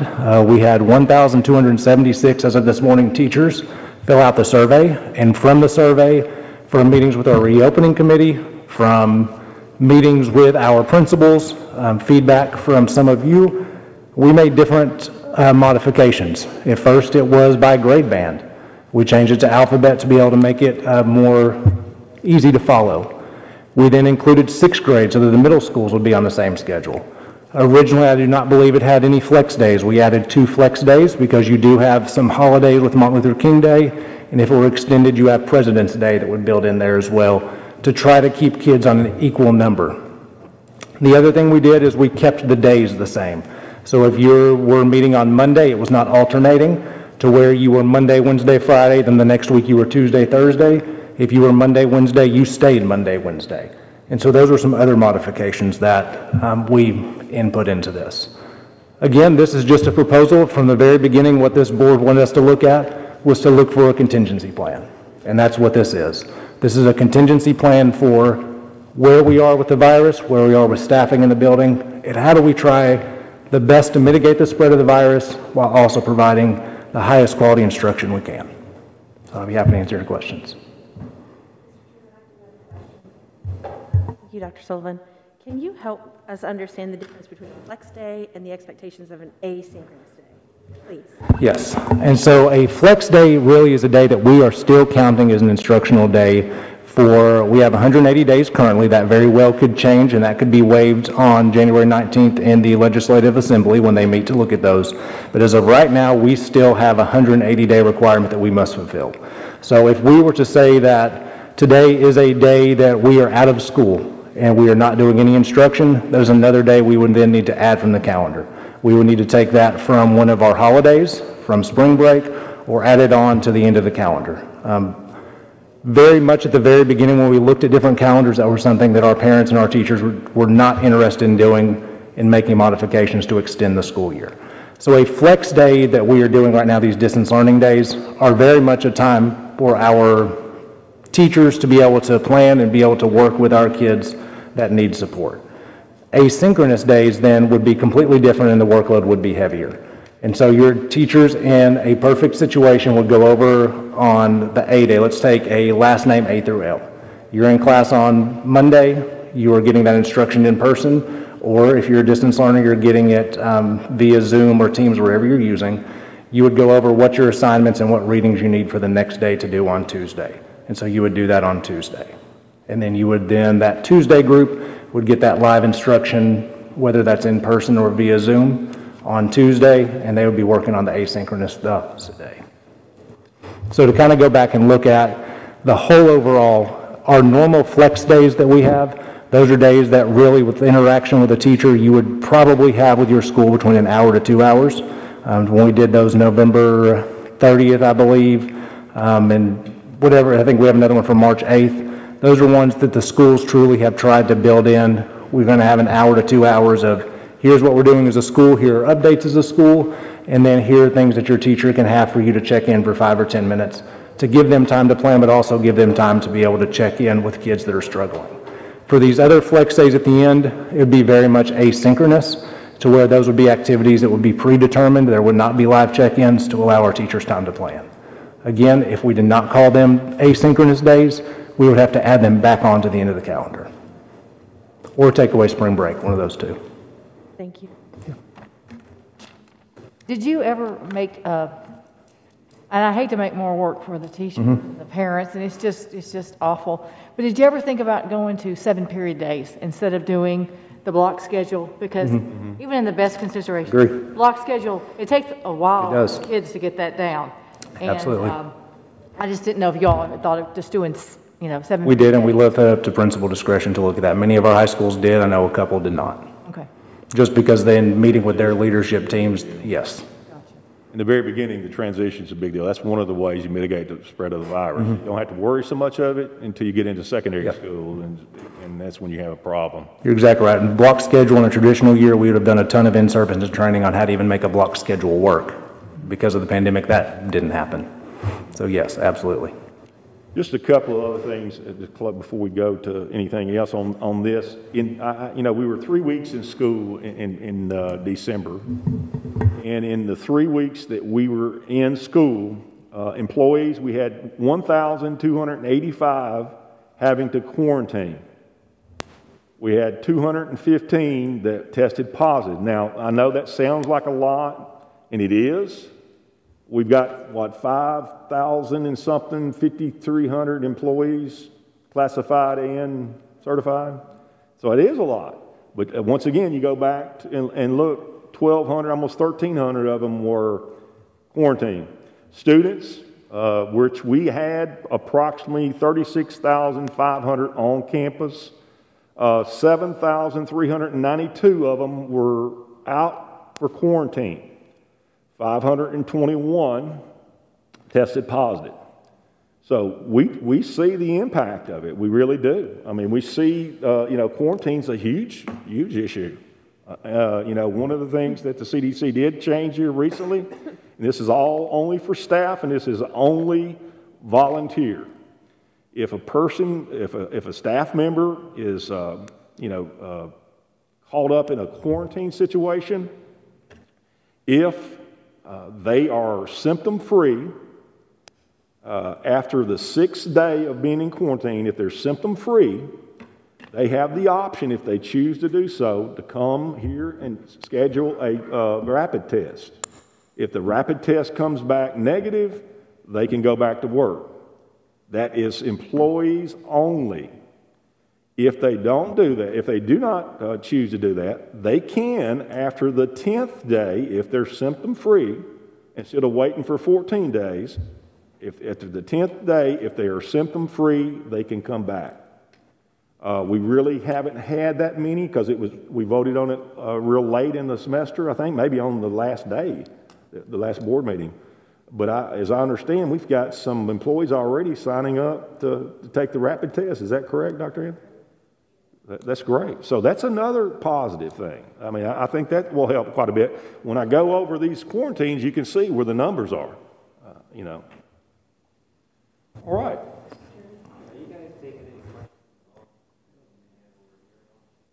No, Are we doing what? I'm sorry.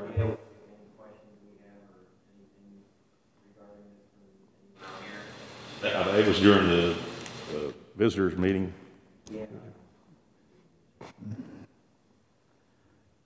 I have a couple of questions for Dr. Sullivan. Yeah. On the survey, you said we had 1,276 that came back. Mm-hmm. And I'm trying to remember, I know you sent us a copy of it, but did the survey have like a definitive question of those teachers, whether or not they supported the plan? It was 59 to 41. 59 did, 41 did not. And so again, 59 supported, yes, they support a hybrid, 41 did not, 41%. One of the things that I've had actually several of our educators express concern to me about is the fact that this survey went out at the last minute before the holiday break, and that they felt that perhaps that watered down our opportunity for response. And I would have liked to have seen a lot more than that, obviously. So just curious to hear you speak to that. I would agree. When this whole contingency plan even got brought up for discussion the first time, that was on that Thursday December 17th, I believe. And so the very next day was December 18th when we were tasked with coming up with a contingency plan. So the survey went the very next day as quickly as I could type it out the next day. So that was a way to try to get feedback. Yes, the timing was inopportune, but again, that didn't come up for discussion until the 17th, the day before. But I agree, I would much rather have a much higher fill rate. Anytime with a survey, you're happy with 10%, but that is not in our current situation. We want much higher, above 50. I mean, we were at about 33 roughly %. Chairman, I have a question for Dr. Sullivan. We had a guest who spoke about the special ed program and needs. Mm-hmm. I share in some of those concerns. So can you tell me what that's going to look like? Right. I hope that that is consistent Mm-hmm. to every school and not at the discretion of a principal. It would be, and so where we were in the first 4 weeks, so the initial proposal was to have ESL, special education, RTI, all to be able to come in because those are our at-risk subgroups. We also felt like the first week or week and a half trying to get everyone used to a schedule logistically, we need to make sure we had the alphabet correct first and who was coming on what days before we then open it up for those schools to be able to, our students with served under an IEP with their contingency plan or ESL or even RTI, because those are our kids that are below the 25th percentile, and that's where I was a principal, so that's where my heart is, and looking out for some of our students that may not have other opportunities. And so that was the hesitation, is on Monday when we start hybrid, not only do you have all your hybrid students who are A through L, but now you also have your students that have the highest needs coming, and that extra frustration that may cause it to fail right off the bat. But absolutely, that is the intent, is to, as soon as possible, move that in. So our SPED students would follow the same hybrid schedule then, is what you're saying? For the first week at least, to allow us to start. Would there be an option for parents if they feel, I mean, We're in a, ideal? yes. But I'm going to go on, Mr. Piggyback on what she's saying there exactly too. And it was just heartbreaking to hear that mom talk. And I wanted to ask her after she sat down, how old was your child? Was it high school, Right. middle school? I think I Right. guess it's high school because she was talking GPA. Right. But, you know, you don't have to be CDC to have some real problems with this. And I was wondering, is it an option to those It is.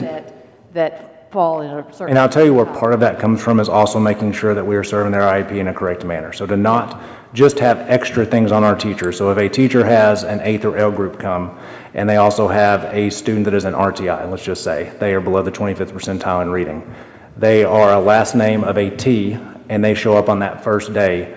That kid is going to, without the teacher having time to plan, they're going to have the same lesson Monday and Tuesday right off the bat on that very first day we come back.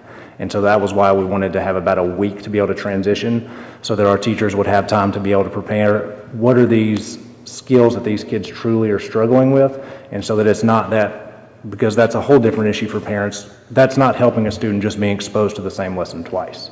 We have to do something different if they aren't learning it from the first time. So, if I may, will you finish, Dr. Sullivan, just kind of to tag on to that, but let's approach that question from the perspective of a child that doesn't have an IEP or is not a SPED student, because I have had a number of parents that have reached out to me and said, look, we need our child in school every day for various reasons, whether it's parents' work schedule or whether it's because that the parent felt like that child was not benefiting at all from the distance learning and were failing, as this mom discussed, but it's not just the SPED students that we're hearing those issues from either. So one of the questions that's been posed to me by several parents is, I want my child to be in school every day.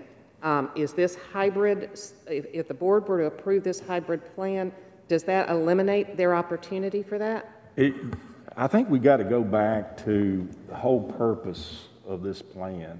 And I really want us to really sink in and think about this.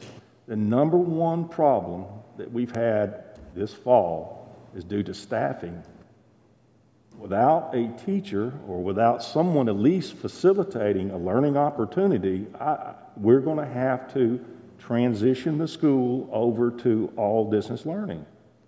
I mean, I don't know how to, I don't know how to create more staffing. That's an issue. I mean, I know. Like I said, I'm not taking any shots at our sub. I think they do a great job, but it's just difficult. We've actually had subs get caught up in quarantine, So the staff, I think we've got to, and I agree with you, Ms. Moore, we need the kids in the school, but staffing is our problem. That's our biggest problem. And I'm not saying this is going to, I will go out on record saying this is not going to create or not going to solve all issues. Absolutely not. But the alternative is how to, if someone can figure out how we can reduce the number of people in our schools at a given time, I think we probably would have a good shot. I think we showed that in the fall. And we have students who are struggling even under the hybrid. My fear, of course, my position has to be over instruction. So regardless of my other views have to be, it has to be looking out for instruction. And so a big one of my beliefs is to make sure we're ensuring our kids are successful. We have to make sure that we give our teachers the best chance to be successful. And by having a model like that to where a parent could choose, that's really what we were on the last night or the last semester, was parents that wanted to send their kid every single day. I'm in that boat. If I put myself as a parent, I have one kid that needs to be in school every single day. And so that would not help our teachers or our schools be able to mitigate whatsoever, which is, again, while I know we have to provide a service to our community, and part of that is for a workforce. And I do. I think kids, if they can, need to be in school. It's the staffing issue, and I don't know if that's going to go away until we end up getting everyone vaccinated, or at least it passes by. And so please know, with whatever your decision is, this is just a contingency plan, so we don't take it personal whatsoever. This is the best of a situation we can try to make, to propose a plan that took as many considerations and factors into account to where all of us want our kids back in school safely, with our teachers safely, so that we can get back to providing that instruction, the social emotional support. And so I just wanted to leave that caveat. I'd like to say, this is the hardest decision I have ever been faced with in my life, besides getting married and having children, the obvious kinds of things. This past week, when I wasn't sick and ill at part-time of the past week, I have talked to parents and teachers and friends and students and everyone that I could think of that could possibly give me some kind of insight on what to do. What I would like to say to Mr. Spurlock and to Jimmy Sullivan is, y'all have done what we asked you to do. You have, I was one of the big ones saying, do something. I don't care what you do something. We got to protect these people. We've got to do something. You've listened to suggestions. You've met for hours and hours, and you have at least done a good job, a very good job.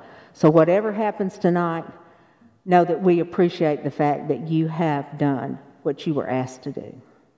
One of the things no matter what the board approved, we're going to make it right for everyone as best we can. And like I said, I go back to the job that our administration, our staff, our teachers have done this fall. It's been a great job, and it's been a very challenging job for them. So whatever we're going to support, whatever the board chooses, and we're going to support our staff and our teachers and our students. Mr. Chairman, yes. I wanted to just say a few things here. I deeply appreciate what the director, Dr. Sullivan, and his staff have done. You have worked effortlessly on this, and I am deeply thankful. We've gotten a lot of good information, and this is a tough decision. I'll echo what Ms. Breton has said. But I have some deep concerns about this plan.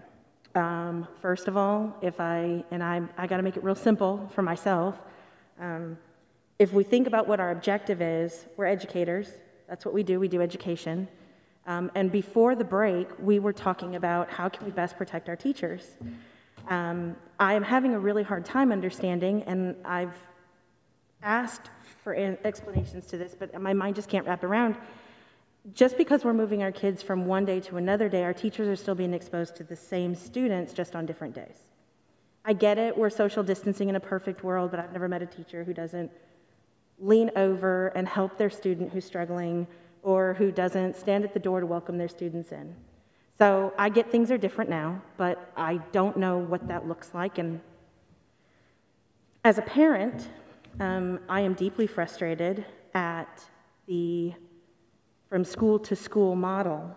There is no real way to follow any of that. So some students in high school or middle school may end up seeing a teacher once a week on this plan. I hope that isn't actually true, but It seems like it might be. And then I guess it's not simple enough for me, and forgive me, I need more simplicity. I don't understand why our students, and maybe they are, and I'm just not getting it, I don't understand why our students who are at home can't jump on the distance learning, which it seems to be working, and then when they're in school, they can be on on this hybrid plan. So what I think Dr. Sullivan was explaining was on A and B days, they'll be learning the same materials. So if, like Ms. Moore said, if Johnny's mommy and daddy want him to be at school every day, then he's going to learn the same thing Monday and Tuesday, and then he's going to learn the same thing on Wednesday and Thursday. That is confusing to me as a parent and an adult and a human. So maybe I'm missing how valuable this can be, and I would plead with somebody to set me straight if I'm missing it. But if our real objective is safety, and our real objective is education, which I have a child with an IEP. I've got 3 kids in school. Ironically, my child, who has struggled his entire life, is the most successful this year, praise God. But we know that the virus is 10 to 14 days incubation period. And in a perfect world, we're all responsible and we don't travel and we stay home and we protect each other. But that didn't happen. We had record number of travelers in our airports. We had people up and down our interstate stopping at our rest stop. It didn't happen, and no judgment. And I would favor a scenario where we extend our break. Let's simplify it maybe. Can we extend the break, do online teaching, and allow our students and teachers an opportunity to do that quarantine, again, in a perfect world. Everybody's going to be online. Teachers are going to do what they've been trained, and they're going to get additional support. You know, my concern with that, and I know what our mission is, and we know what our mission statement says, but we also live in a reality. There's a lot of our parents do not have child care. And it's a difficult task. I mean, and I get it. I have to balance that. Sometimes when I get an email with a parent said, "Please, you know, we have a small budget. You know, if my kid has to stay home, you know, it makes a great impact." And I get it, because it is a huge. I mean, it's a lot. I know it's a lot on you board members. It's a lot on us, because we do understand that there is this thing called life, where individuals have to work, and they depend on that income, and it may be a single parent income, you know, sometimes. But I do understand what you're talking about. If we don't do the hybrid, I suggest that we start January 11th. I agree with you that there is this thing called life, but from the teachers that I'm hearing from, and not all of them, they too have a life. And I think we need to be mindful of, I'm all for traditional. I think kids need to be in that classroom every single day. I know I have kids that need to be in that classroom every single day, and they've been quarantined and they've been traced, and this has been a very unfortunate situation across the board. Well, look, if I can jump in real quick, 1 week is not, and I'm sure you understand, 1 week is not going to change that. That's my concern. If we do 1 week, there's, you know, I'm looking at, and I didn't share this with you guys, prior to the beginning of the vaccination, we ramped up testing here in Rutherford County. I think we went like several days over 1,000 being tested. The more that was tested, the more came back positive.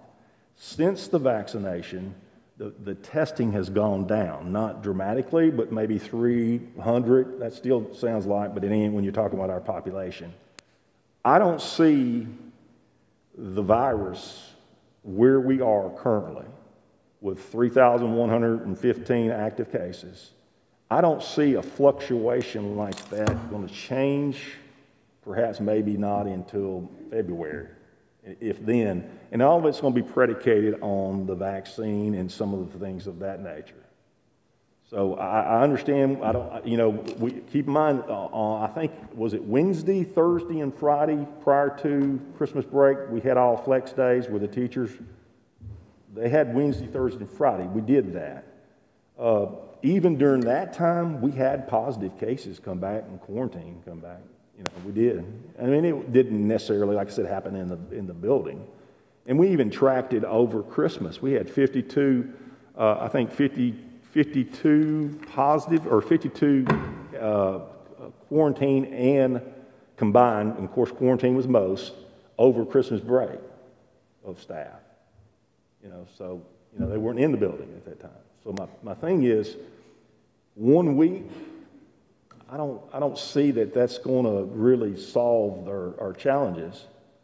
Of course, that's to the board's prerogative if you choose to do that, but I don't see that solving our problems. But how could it hurt us?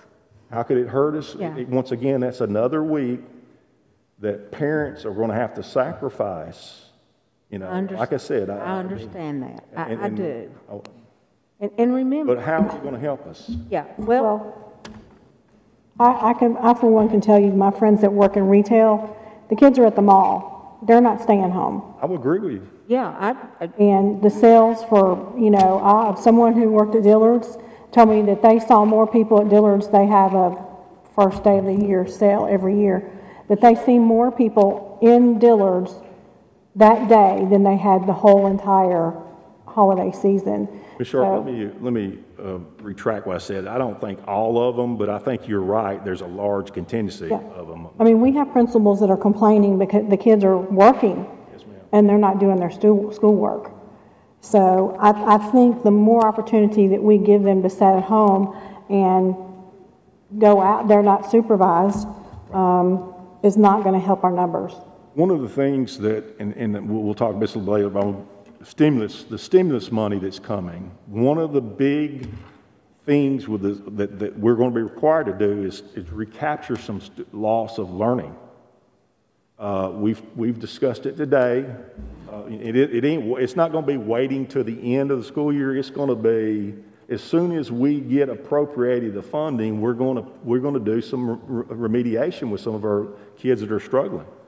And that's a pretty, I mean, we have no choice to recapture that. But it goes back to what you said. I wish it was perfect, it was in a perfect world that everyone did what they should do. It doesn't exist that way. It doesn't. And I think even if we looked at the ones that chose distance learning as their option, some of them, and a high percentage of them, are most at-risk kids. Am I correct on that, Dr. Sullivan? It is. Some of our higher poverty schools have some of our highest numbers of distance learning. I was surprised with that. Any other questions? I do have one thing I was asked. Have we looked at if we did take an early summer break and take it now and then go to school in July and August to make it up? June and July. That would be, we'd have to, I think you can, there's several things you can look at, but on that right there, you would have to do one or two things. Somewhere along the way, someone's not going to get paid. You see what I'm saying? We've got classified, we've got even certified. You would get paid for your 200 days, but you might have to go a period of time without getting paid. I'm not trying to be flippant about it, but I understand what you're trying to look at, but I don't know about that now. I think we'd also run into different fiscal years with our teacher contracts as well. Mm-hmm. I knew it'd be probably problematic, but I just wanted to. Well, we would go, if we did that, we'd have to do like what someone suggests, we'd have to do all virtual because we would lose our ADM money for this fiscal year. I just had to ask the question. Yeah, sure. Mr. Chairman, I have one more question. Actually, and I will apologize to you for putting you on the spot this time. I have a question for you. As the president of the REA, the feedback that you've gotten, because you represent a good number of the teachers in our system, the feedback you've gotten from your teachers, do you find the percentages consistent with what came back on the surveys? Can you elaborate a little bit? How so? All of the teachers that Come to the microphone, please, so we can't really hear you. Thank you.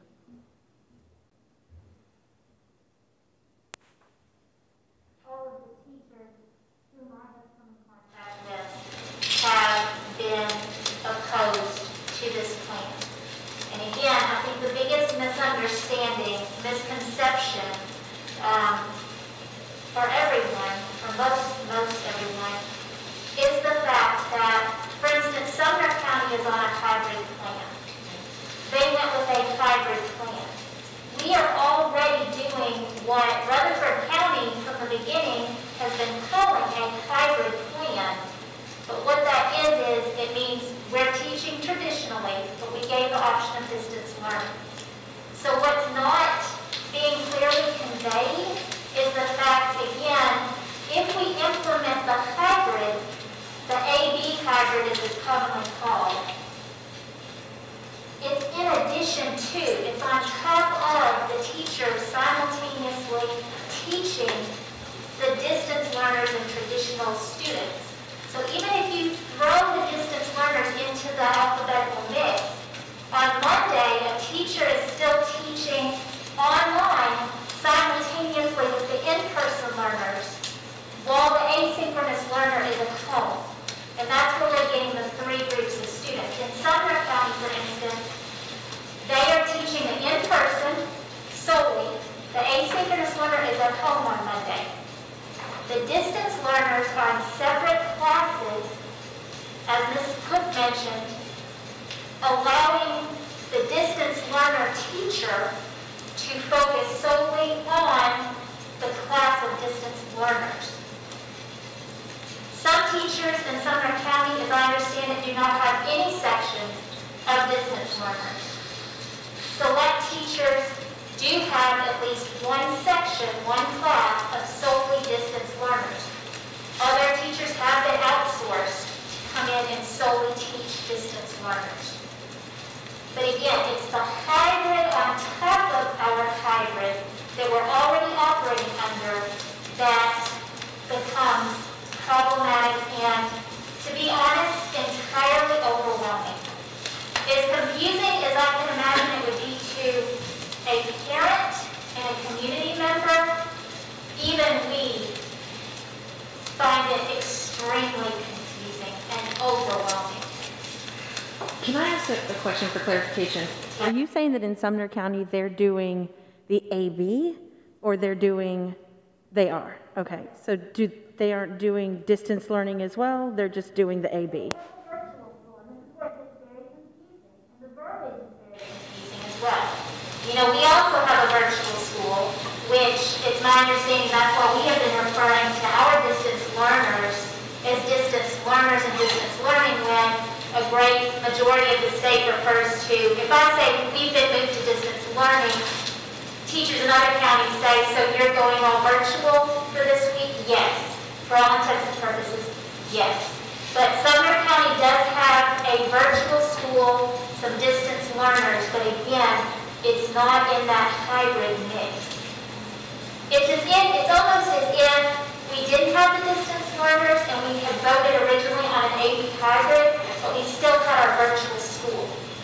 Not exactly, but it's closer to that concept. Thank you so much. So, can you shed some light on Sumner County's? And I just checked our survey results just a second ago again, and we're at 1,326, and it's still 50, let me pull that right up.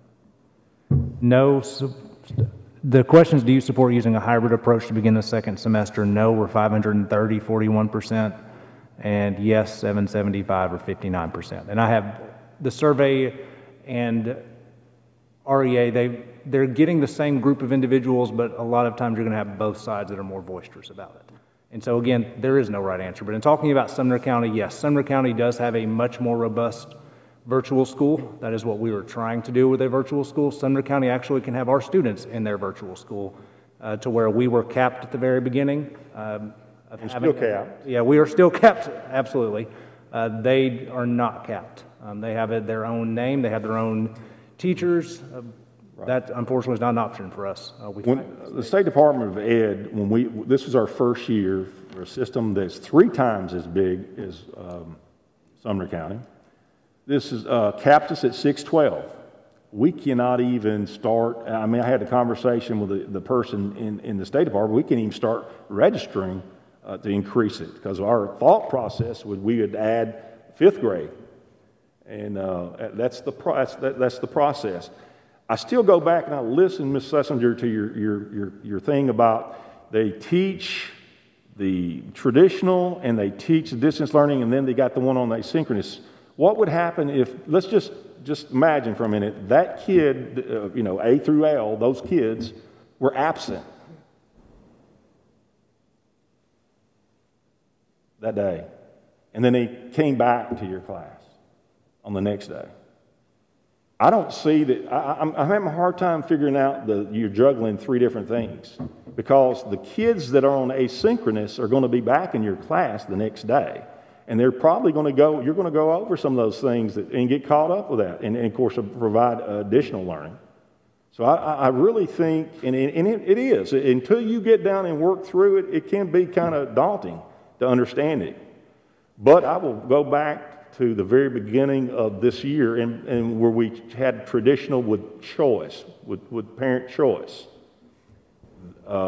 When we had over 21,000 people going on to our distance learning, we struggled mightily. These board members received tons, and this was before the new ones came on board, tons of emails concerning how challenging it's been for their kids and things of that nature. So I don't expect this, if this was voted on, I don't expect it to go off without a hitch. There's some things that he talked about that we have to look at some of our at-risk population, but we've got to start somewhere. Now, if the board chooses not to vote for the hybrid plan, then we have worked out a pretty good plan, I thought, for the most part. I thought we have worked out a pretty good plan. Staffing is a problem, and it probably will continue to be a problem. And it may, and quite frankly, I have to be transparent, it could possibly be a problem if we were on the hybrid plan. I mean, we can't, we don't have a crystal ball or, Director, could I just on this, because I care so much for our teachers. I just came out of the classroom myself, but how are we? I was very fortunate. I got out into town and I got a call from a teacher and said, get your parents over to Siegel High School on Saturday. And I'm very fortunate my parents got the vaccination. And we can't force anybody to take the vaccination, but how are we, what's the numbers of the teachers who are wanting to get the vaccine? And are those numbers, obviously you would think if those numbers increase, then that it would mitigate the risk in the classroom. Yeah, one of the things, that's out of our control. It's all okay. I didn't know if health department. If there was a numbers that you could tell. And quite frankly, it won't be anything that we'll say, hey, have you got your vaccine?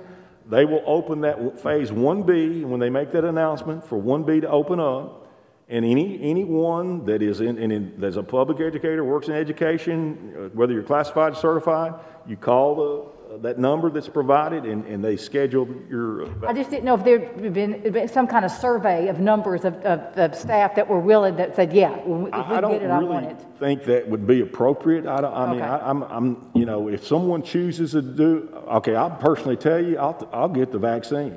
Okay, I don't mind sharing that with you. I mean, I'm not scared of getting the COVID, but I'll get the vaccine if the opportunity comes to you. I just don't feel. I think it's a personal choice that that they have to make a decision on their own. And quite frankly, I can understand some of them who may not want to get the vaccine.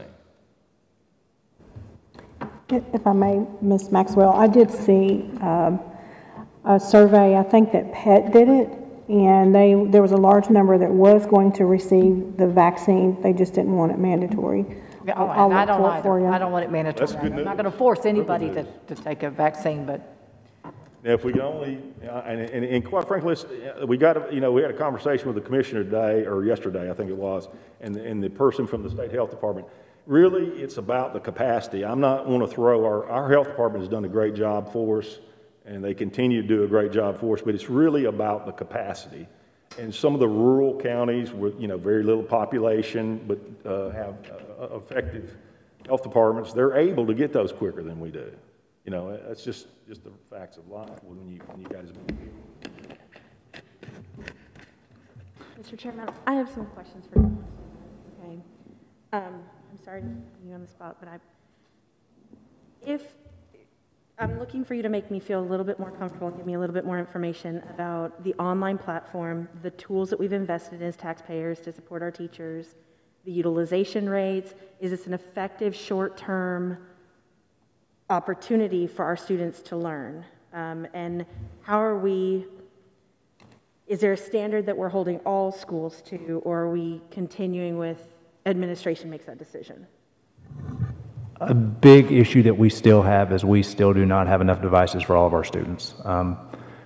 In order for us to get enough devices for all of our students, quite frankly, we would have to go and ask the county commission for $5 million. That's not going to happen. And then you're going to look at how many devices are going to actually be delivered in time.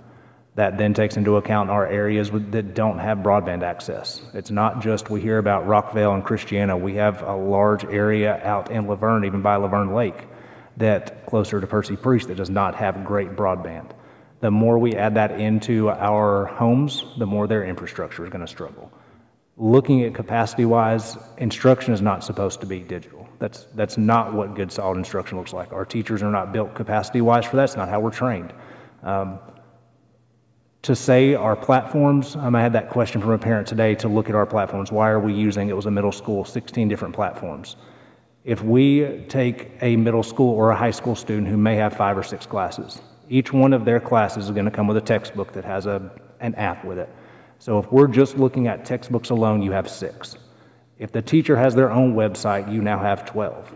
Now we have Zoom, which they need to be able to access, or Teams. They're going to have Skyward to check their grades. And so we're already up to 14 just on the sheer, this is what they would have on, if they were in person on a normal, traditional school year of apps that they're doing. And so when we are talking about how can we be consistent, part of that consistency is where we are using our vendors for our textbooks. And yes, I know that's frustrating. Again, I deal with it on my own personal kids, and the 3rd and the 1st grader have different vendors for their writing program and their reading and math.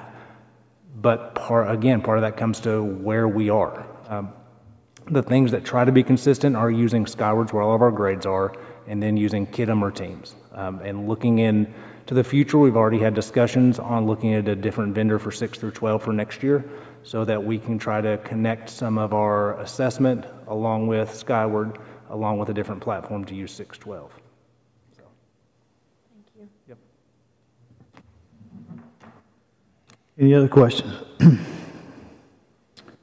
Well, guys, this is very frustrating for us all. I mean, it's a challenge that none of us wanted, but we have to make a decision. It's only fair to our Rutherford County school students and families. We make some type of decision here. And to be honest, I was not prepared to make a decision tonight. I wanted to come in here and listen to all the facts and try to make that decision. And it's still tough to make that decision because there is no right decision. But it's time for us to do it. Okay. Motion to approve the proposed hybrid calendar for the first 4 weeks of the 2nd semester, and to move, and then we probably should have separated this one out. I don't know how that got in there. That's my fault. Okay, but let's move that one out of there. Let me go back to the report card. Obviously, this week we're doing all distance learning, so we're not going to be able to provide the report card to them. Motion to approve us allowing Rutherford County Schools to send the report card out on the 13th or the 14th next week.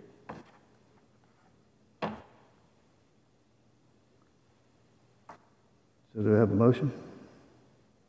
Is this going to be, so just to be clear? Just this, yeah, we're going to pull We're this out. just pulling this out and voting on this? Right. Pulling this out of, this should have been separate. Pulling the report card section Yes, out ma'am. and simply Yes, voting ma'am. on Yeah, it. just pulling the report card out. I'll make that motion. I'll second. All right, all in favor, say aye. Aye. Any opposed? Motion passes. All right, going back to the hybrid.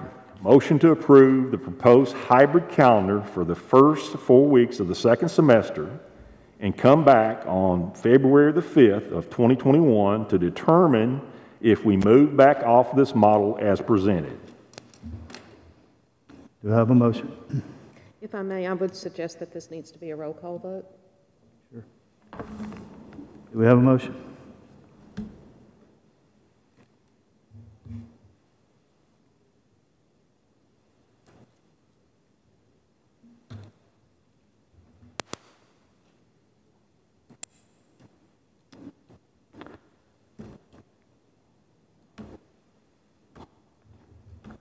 Mr. Chairman, may I ask Dr. Sullivan one more question, please? Yes. Dr. Sullivan, if, and I understand it's not favorable and the virus is going to be here forever and ever, amen. If we voted to postpone for a week and do distance learning for an additional week, in the perfect world, 10, 14 days. I realize that's a hardship for families, but so is every other day in school in this flex schedule we're presenting. So would that give our teachers, in addition to the safety measures, would that give them time and space to breathe and maybe prepare for additional weeks? Would that be a favorable, productive period for our teachers and our administrators? If we knew where we were going after that week. That's the big issue. Any time is great planning if we know what we're planning for. If we are planning to go back the way we were, then yes, that's going to be, any time teachers can be able to plan is going to be favorable from a teacher's perspective. I don't want to jump in there. I agree with you planning. However, logistical things, this is a challenge. This is not something you can plan out because we've never been in this situation before. So to say that if we took a week to train this, unless we were practicing it with kids coming in and out, I don't think that's going to really help us any. I'm not, maybe I wasn't clear. I'm not suggesting like train and then let's get to the hybrid. I'm talking about a little bit of time, you know, the 10, 14 days. I believe the kids need to be in school. I think they need to be in school. And yet I also believe that our teachers need some time. I mean, it's obvious. My family members have tested positive after the holiday season. They had family that was traveling. So I know that we have some issues we're facing. I'm suggesting that this isn't like a break for our teachers, but that they would utilize the time. For instance, my boys. Today, all of their teachers sent me an email. They had a Zoom meeting at a certain time for help, and you know all of this. So there is something happening. There's learning happening. There's availability of teachers to students. Could we not continue that into an additional week? Maybe the teachers have some opportunity, because if they're not teaching all day long, and I don't mean any offense by that, I know they're super busy, but they're not face-to-face or FaceTime with kids. Can we... Ms. Johnson, can I interrupt, please? I'm the director of schools, okay, and y'all employ me. Isn't that the kind of conversation you should be having with me? Well, I'm asking more of an application question for him and his staff. I can ask you the same question. I'm asking whether the capability of being able to learn and educate while affording our teachers the opportunity to do what they're doing this week, in a sense, a virtual week, but with real learning and real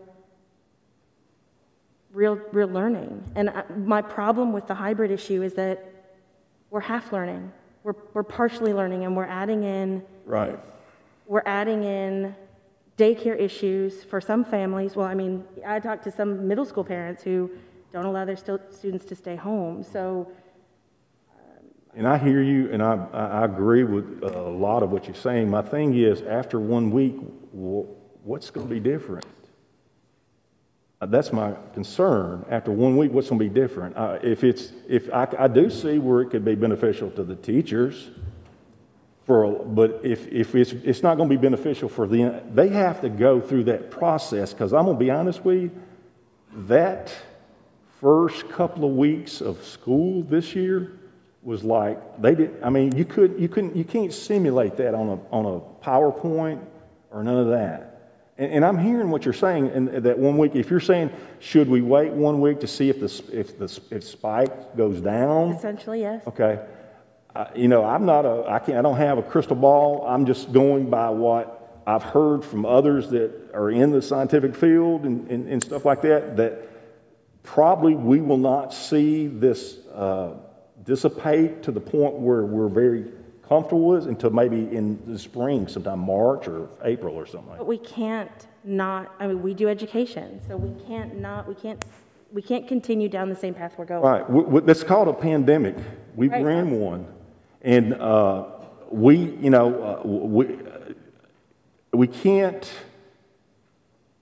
the longer the kids are away from the classroom, the more challenging it's going to be to recoup that learning loss.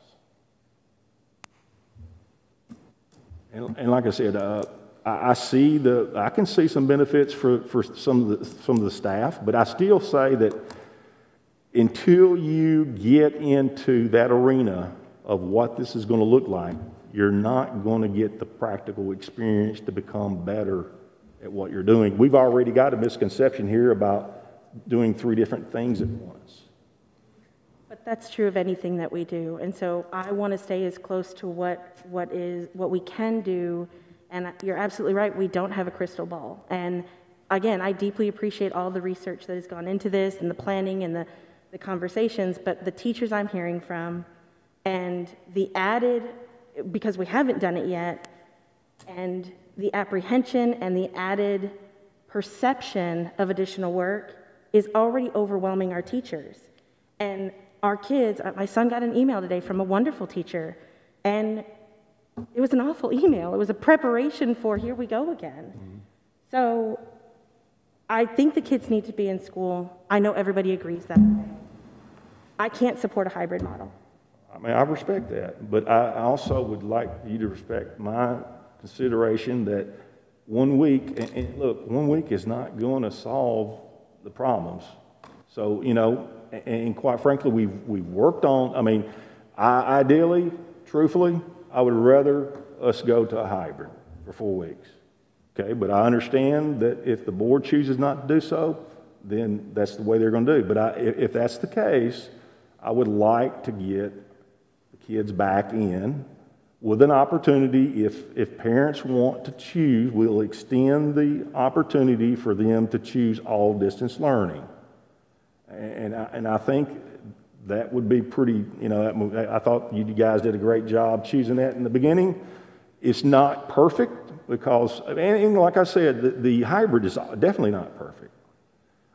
It really, and when you cut down and nuts and bolts to it, it is trying to keep staffing, keeping staff safe and keep them, and like I said, we go back to safe, but I keep going back to the quarantine also, and that's a challenge for them. The longer that we prolong away from, being an educator for a long time, the longer we prolong them getting back in the building, whether it's all virtual or whether it's 1 week of all virtual, I think we're creating more challenges to us. So I just want to make sure I understand what we're saying. Our choices here are? Oh, the motion was hybrid. Hybrid, right. And the question that Ms. Johnson has asked, I just need to clarify what you've asked, is that if we added another week of virtual? Yes. Okay.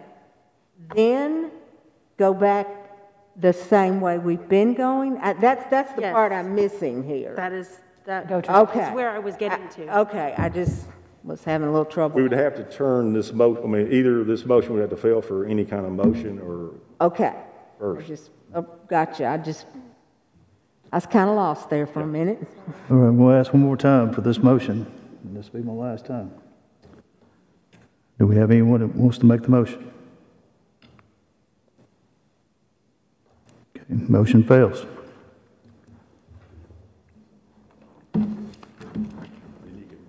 Now you can say it again. I was asking questions, so Okay. I don't,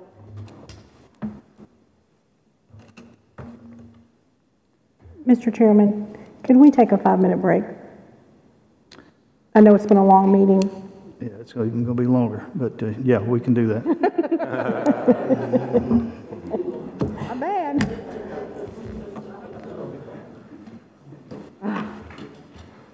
Haven't even gotten.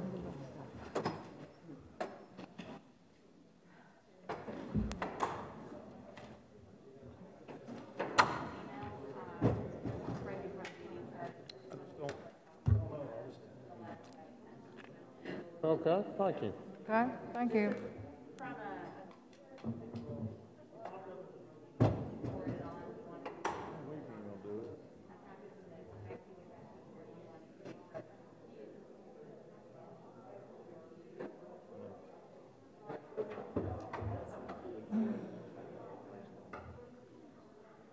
I know. I'm sure you get. Well, you think I'm sitting here? I know, that's what I'm saying, I know you got a million things going at you. You want me to throw it over to you? Yeah. Here? Oh, I didn't, oh, I'm so sorry. No, that's okay. I sent it really late to my team. You know, okay. Well, it goes back to, it's like, Okay, but you, come on. I know that's a real.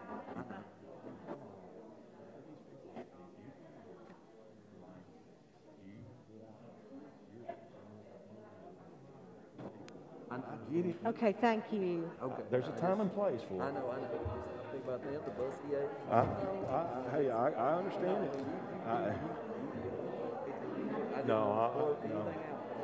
But I appreciate that. I just don't think. I'm hoping they'll think about what do we. My question is one.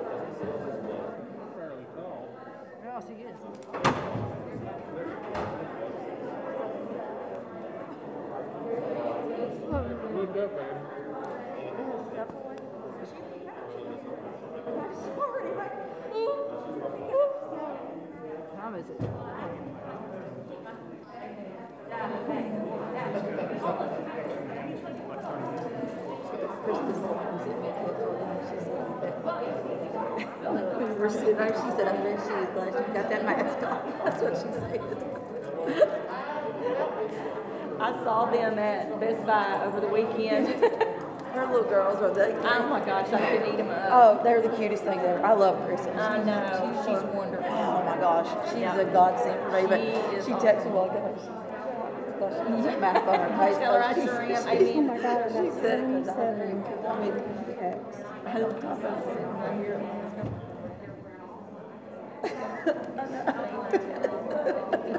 Be reading me.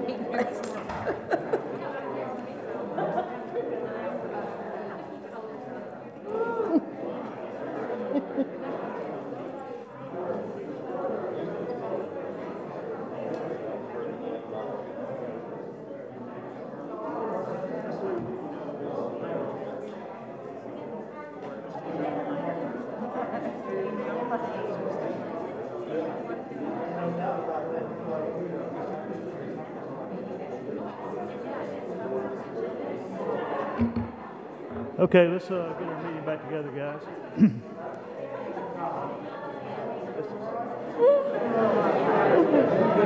Oh, my Lord. Bang that gavel, Mr. Chairman. Okay, guys, let's get back to business here. Mr. Chairman, I may have a question. It looks like the hybrid thing is going to fail for lack of a motion anyway. But I actually just had a teacher, not anybody here, actually asked me a question that prompted a thought. This hybrid system was designed for and was going to be rolled out for middle and high school, correct? Yes. So the question that was posed to me was, what about the elementary schools? If we were rolling out this plan to protect the teachers and the students, how did that help our elementary school teachers? I mentioned earlier, even though they can contract it, as far as the percentage, it doesn't occur. The kids, the younger kids. Even though it can happen, it's not as rare. I mean, it's not as seldom as the older kids. And quite frankly, to be very transparent, we know that kids sometimes, if kids at home, there's a parent, and there may not be a parent. Okay, thank you. All right, motion fails. We'll move on to number 11. All right, number 11 is the substitute teacher fill rate. Dr. Anthony? Okay, so our overall average for the semester is 67.2. You know, we started out in August hitting about 75, and then the national average is 40, 42, as Mr. Sprawlak spoke about. And so basically what they do is on the number we get a report at the end of each week, and that we can examine and look at. We have a daily report where we can do a 5-day forecast. But basically what you do is you take the number that are absent, the total number absent, minus those where there's no sub needed. The reason why is because they're not being requested and they don't have the opportunity to fill that. So basically that would be your denominator, and then your numerator that you would divide into that number would be the number that you were able to fill. That way you could accurately count to see what the percentage is. And you know, many schools in different parts of the district have a great fill rate, and then some do not. And that's why that average is kind of low for both November and December, but overall we have a 67.2. Some schools have been able to be creative on their staffing and utilizing our cafeteria workers, which we're so thankful for them to help us as well. That's our first semester average, and many of the school districts, Knoxville today, you probably saw they were in chalk beat, panicking kind of how they were going to handle school without their subs, and they were hanging right in there with us on sub numbers. So it's still a big issue across the state. If there's any questions, I'll be glad to answer those. Is there any plans to try to ramp up and get any more employees? I assume that's their issue. They just don't have enough employees to. Yes, we've been talking also with MTSU. Other universities allow like a substitute internship deal that would be paid, which would be basically the salary for the subs, you know, either the 130 or basically the 80 range if they don't have their license, depending on if they have the license and how long they are doing that time, if it's, you know, in more than 20 days. Right now, Ms. Lucier, who is at MTSU over the education department, they do not have a course such as that, but I've also asked her to talk to the other departments to see if maybe they could put it into their access. If there's somebody that maybe perhaps have not majored in education but would like to go into the area, or that they're curious about going into education. You know, we have many teachers that sometimes wind up in the business field and then they go into teaching. So we're looking to see if we can branch out maybe to other departments other than even the educational department. On this December report here, I'm counting 22 out of the 49 schools were less than 50% fill rate. That's right. That's correct. That's correct. You've got your Smyrna and Laverne in, like we were saying, it tends to be a harder to fill. Probably exception Smyrna High, 78% fill rate. So you've got your exceptions, of course, but mostly in the Murfreesboro and the Eagleville area, very easy to get the. Yeah, I'm looking at Christiana Middle for the month of December 3 weeks, and I see the total number of absences is 107. Of course, the not required, no sub required. That is 18, so you take that away, and there was only 54 over the course of those 3 weeks. 54 were actually filled, so 90s of unfilled. Yes, and that's the big, that's reality right there. Sure. Now, one of the things, you know, and I think Dr. Anthony and I had a conversation how we want to kind of change how we're recording this. I think. Correct me if I'm wrong, our vendor, there's differentiates between the request after 7 as opposed to? The way that they've always calculated, and as well as PSG, is that 7 o'clock a.m. fill rate. But also when they give us our reports, they tell us, you know, if they've been getting calls after 7 or 8 or how many are considered emergency. You know, the teacher winds up waking up sick, and then, or they have a sick child and they don't know that till that morning time. For instance, like you mentioned, Christiana Middle, they had, I think during the month of December, it might have been, I'm trying to see if I can find the line, 25, those type of emergency. And those emergencies happen a lot when it comes to COVID, and so that also exacerbates that fill rate, you know, that challenge when school's already started, and maybe perhaps by the time everybody's able to enter that type of leave, the day has started. Could we do this? Could we extract after 7 and then combine them also and have 2 different pieces of data? Because to me, whether they put in at 8 o'clock or they put in at 5 o'clock in the afternoon the other day, if I don't have a staff member there, to me, that's absent. So could we do both of those? Sure, and we just wouldn't be able to compare it to previous years. Right. Correct. Yeah. Thank you. What is the age requirement for a sub now? 21, as it is for PSG, but they're looking at, they've had some interest with 20-year-olds, especially at the college level, trying to decide if that really is their career field. And they've proposed interviewing those people specifically to check for maturity and to make sure that they are, able to handle those kind of requirements. So usually it's a best practice for sub-programs to do the 21 and older, but they are seeing that the availability is coming up now for mature 20. So they're looking at that. Could we also look at 19? There are some 19-year-olds that are mature enough to probably do the job also. It would probably be on a case-by-case. If that company, they would have to check to see if how that affects their coverage and liability as well. Okay. But they are open-minded to those who are looking to be going into the education field. They feel like that the sub system can be a support for the school system and maybe help them to find out if that is their, true calling. Normally, I'm sorry.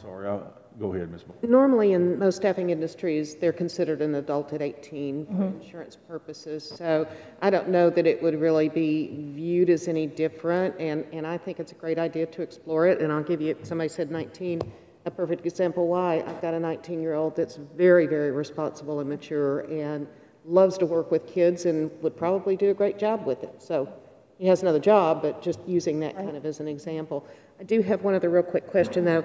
They talk about the vaccine distribution, and I know that the teaching profession, at least from what I understand, is going to be prioritized next in line, at least after the healthcare workers. Is that going to apply to our subs as well, as far as availability for vaccines, or do we know? Yes, it should. That's what our understanding at this time is, yes. Okay. All right, thank you. I'm sorry, I'm done. I want to let you know that I appreciate this because, and I don't want to disparage this vendor here, this sub vendor, because they have gone above and beyond the call of duty. They had some issues themselves, I think. Yes, and they have also, out of their own pocket, to help to promote, they've had their own incentives, and they have spent almost $20,000 just for the months of August through December trying to do the extra bonuses. And the nice ladies that has helped us over the past years, Rosie and Janet. We lost Rosie at Christmas time due to COVID. And so, it's a member of your family, you feel like, after talking to them every day. And so they have put their heart and souls in it, and so they're actively looking for an additional recruiter right now. And that's what I'm trying to say. I want to be like the NFL and fire them after a pandemic year. You know what I'm saying? I think they've done just as a good job as you can do in these circumstances. Mr. Spurlock, if I may, talking with friends and other people who own their own businesses, even Amazon has been, you used to get something, you could order it at 7 o'clock at night and the next morning and have it delivered to your home. So not necessarily COVID, but just like us, the cases for quarantine and everything, that's across the board. It's across the board. And where, the Christmas holiday season, there's a lot of people that would jump at the chance for a job for $20 an hour. I know have had people that have even account executives that have had trouble filling those positions. So I agree with you, it's not staffing. Well, just please keep us informed, and if we can add any tools to their toolbox, we'd be glad to do that. All right, moving on to number 12. All right, November 10th, 2020, board retreat pay. It has been requested that the board consider whether or not it deems the November the 10th, 2020 board retreat as a board meeting mandating board member pay. The retreat, titled School Board Academy Planning, a joint venture, was hosted by the Tennessee School Board Association. Board members received $75 stipend for attendance from the state of Tennessee, in addition to credit hours towards training during the retreat. The board did conduct business in that it performed a review of the director of schools. However, historically, the board has not received pay for retreats. The board recommends motion to vote to determine how to classify this retreat for pay purposes, and may also choose to determine the status of the future TSBA retreats. Any questions or discussion? Chairman, if I may have the floor. I find it really very curious, actually, and I guess a bit troublesome that this is even being debated or that it's even on our agenda for a vote. And I think we're kind of going down a slippery slope here, saying that the board can vote on whether or not we get paid for a meeting. So I just want to kind of backtrack a little bit. Mr. Reed, if you would come up, because I've got a couple of questions for you. First of all, this was a joint meeting. We did have TSBA training, but we also had what was a publicly noticed, correct, agenda meeting that the press was able to attend. So there was also in this language of the motion even indicates that it was a meeting where the board conducted business. A stipend is very different from a board meeting or a pay, excuse me, if you will. I know that there were a couple, Mr. Reed, you and I had conversation back in November, and I know that you and the chairman did as well. And you had even sent me an email, I believe it was on the 29th of November, indicating that it had been decided that this needed to be paid as a meeting and that Ms. Hopkins had been instructed to go ahead and submit it with payroll. So I guess really my first question is why almost, more than a month later, is this coming back up as a concern? I apparently have missed something here. And I don't know, maybe Mr. Young's the one to answer that, I'm not sure, but. Well, it was brought to my attention that we'd already been paid by TSBA. And since I've been on the board, I have never known us to be paid for a meeting by TSBA, and then also by Rutherford County. So that threw up some questions. Should we get paid or not? I don't think one person should make this decision. I think it should be the board that makes this decision. Should we receive pay for a meeting, one meeting that we had? We combined some things in that meeting, but should we get paid by two different entities? Okay. Well, first of all, if you look up the definition of stipend, that's not pay. A stipend, as a matter of fact, is not taxed. It's viewed as, and if you look at the actual definition, as reimbursement for expenses, which in all the experience we've had attending TSBA sessions in Nashville, that was the way it was always presented, that it was offered to board meetings as board members as a stipend to help them offset their travel expenses and their meal expenses. So there is a definitional difference between stipend and pay. But again, it even says, and I'm confused by this last part of the sentence, the last sentence too. It says, however, historically the board has not received pay for retreats. I've been on the board for 6.5 years now, and Mr. Young, I know that you probably remember that for at least the last 5 of those years, I have pretty much done everything but beg other board members to consider doing a true retreat because I felt like we needed it for planning sessions. There has never been a quote unquote retreat done since I've been on the board. So I'm not sure where we came up with this. Historically, the board has not received pay for the retreats because there haven't been any. We have had evaluations before, and that was part of this retreat that we had this time. So, and did we ever get paid for evaluations or? I think it's always been during a regular board meeting, isn't it? Yeah. Mr. Chairman, if I may, and I appreciate Ms. Moore's comments here. I actually was the board member who requested this meeting, and although we call it a retreat, it's actually called a School Board Academy Planning, a joint venture sponsored by the state, and we all earned our continuing education, which the board is required to do 7 hours of once a year. So when I set this up and requested this meeting, had no intention of this being at the expense of the taxpayers. And in case our taxpayers don't know, school board members are paid $500 for the first meeting and $250 in a month, each additional meeting. We used to be compensated for committees. We no longer are. We voted against that. It's also why we've eliminated work sessions. I've got some more information on it if anyone's interested. In the school board, Tennessee School Board Association continuing education pamphlet that we get every year, which the board and the taxpayers typically pay for these courses for us, this is an item in there. This was not considered a board meeting. This was, we had the option when we set this up to either do this at a local hotel, which would have cost the taxpayers, or we would have gone up to TSBA a little north of Nashville. But for convenience purposes, I requested that it be done here in our boardroom. I think that we set a precedent when we make a decision here, call it a retreat or whatever you want to call it. This is an educational component. And yes, we did review the director's evaluation, but that was the whole point of this whole situation anyway. It was to understand, and we had the welcome, and yes, the press was notified, because if you remember correctly, Ms. Moore, we had some meetings scheduled previously, and because board members, more than one board member or two board members were going to be present, we had not properly notified the press, and so to prevent open meetings violations, we have decided to post all of our meetings when two or more board members are going to be present on our website. So this agenda we did exactly what we were supposed to do that day. We did not have a board meeting. We didn't bang the gavel. We didn't keep minutes. This was not a board meeting. Did we keep minutes for that? I don't believe we did. I appreciate your input, Ms. Johnson.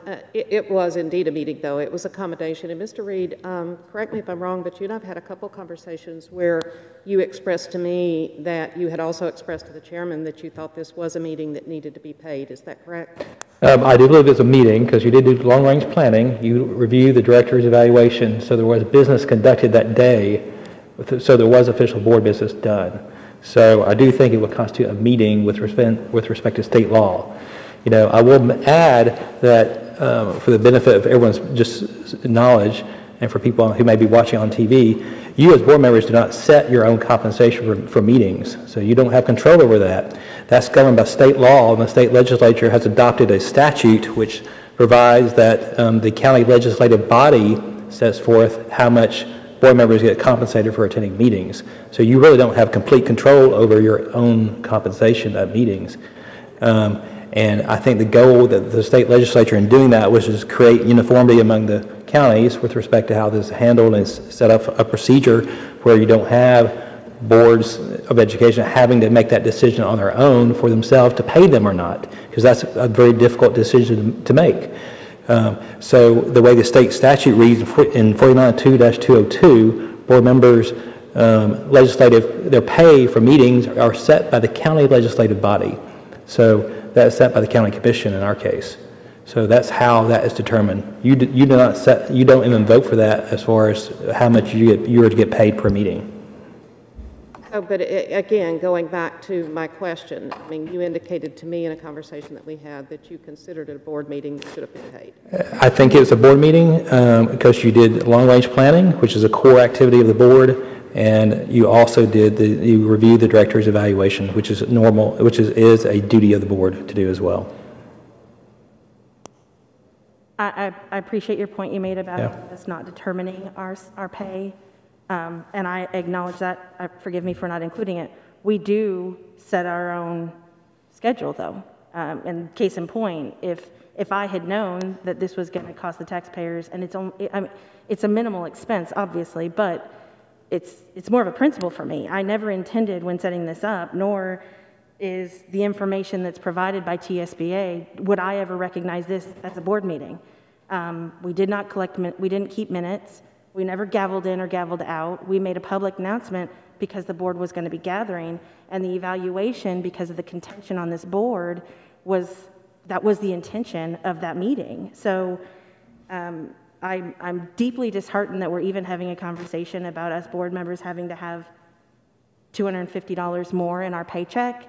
Our teachers don't get to decide if they want to take extra days, or, I mean, this is kind of ridiculous to me, so.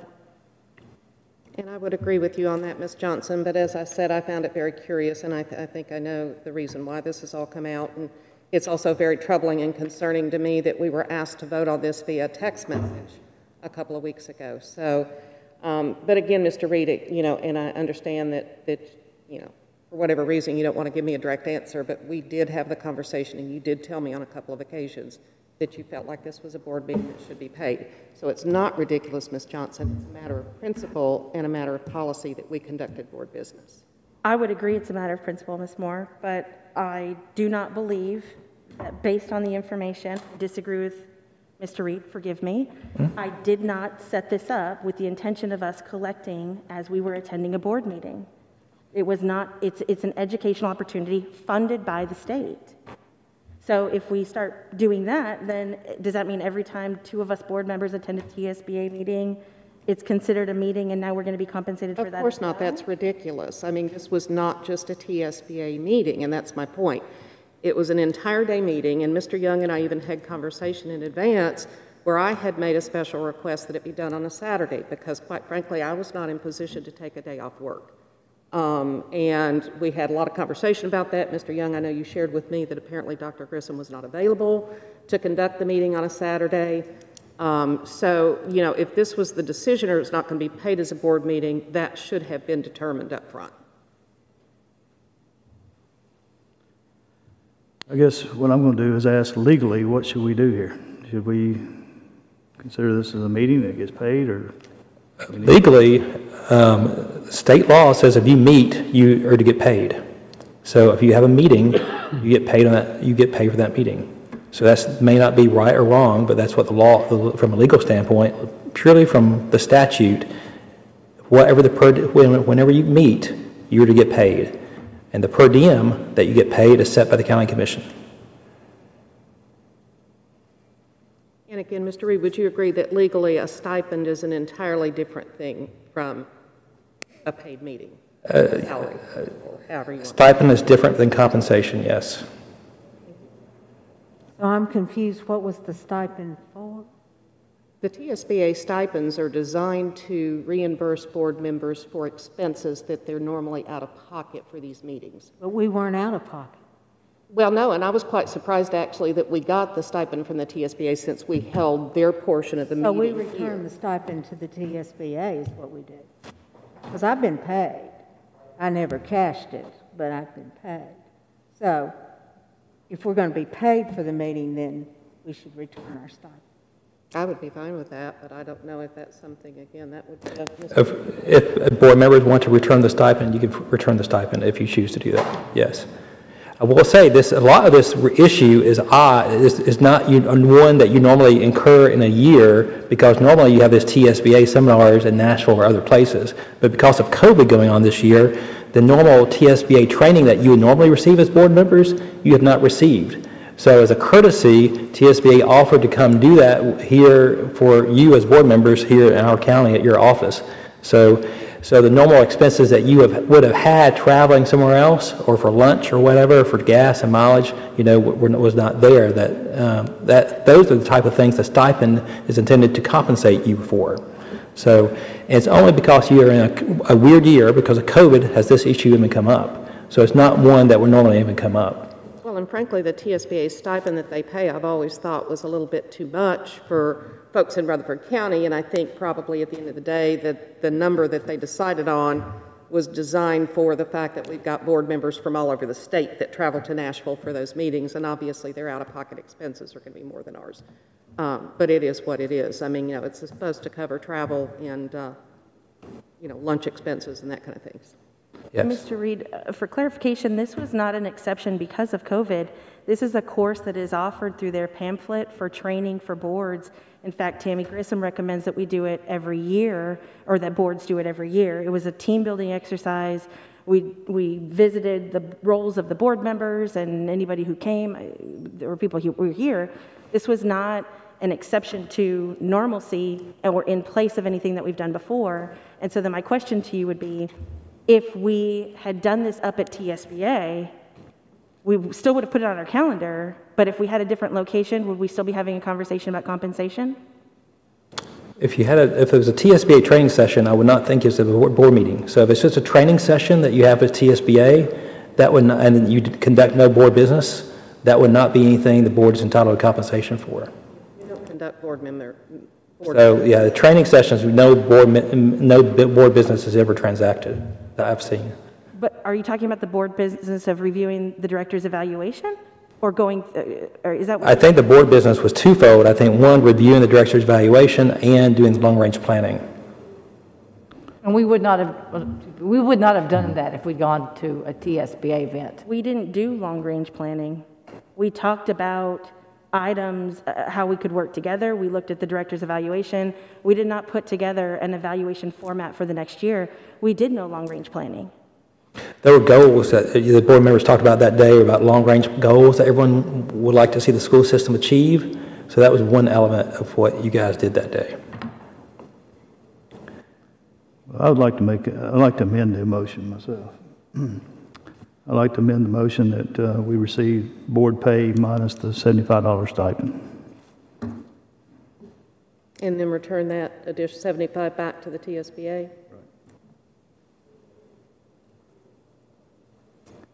Do we have a second? Oh, wait, say again? We get the 250, but minus the 75? Right. Rutherford County is just going to send that to TSBA, or we go ahead and get paid 250 and then we send the $75 back? No, it's minus the $75. Let the Rutherford County send the $75 back to TSBA.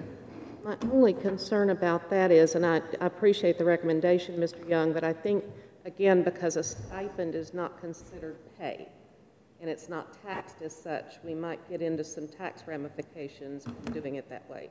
But Mr. Reed, or maybe even Dr. Anthony, could speak to that from a payroll tax standpoint. I think if you want to go that route, the board members just need to return the 75 stipend dollars voluntarily if you choose to do that, and just have a flat compensation based on what the county commission has approved for meetings for the school board. If we return the 75, do we lose our educational credits? I would not think, that's up to TSBA to decide, but I would not think you would lose your educational credits.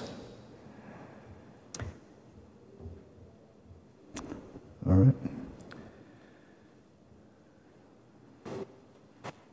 So any other motions or?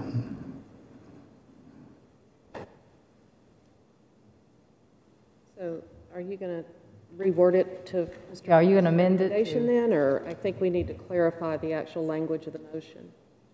Okay, so I'll let Mr. Reed just repeat what he said there. Okay, so if I heard what direction this thing was heading, I think the motion would be to deem the board retreat a board meeting for which you will be compensated as normally under the county commission rules, and the board members should return the $75 stipend that was received from TSBA to TSBA directly. Okay. So that's the motion. Do we have a second? All right, Ms. A board member needs to make that motion. I can't make a motion. Okay, so moved.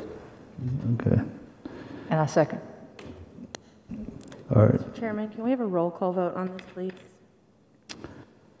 Ms. Hopkins?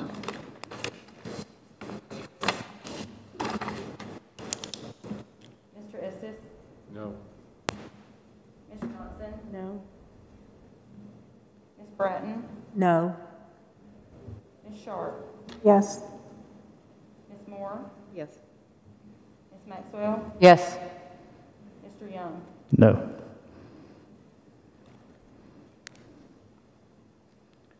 All right, motion fails.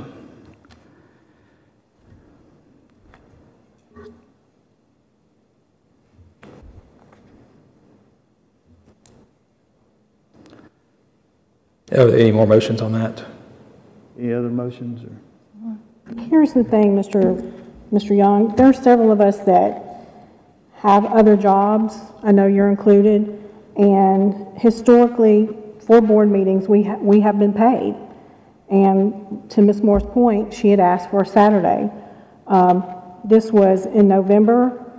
I took off because I was going to be compensated. If this is going to happen in the future, I just request that, because you did ask for 100% mandatory attendance. Correct.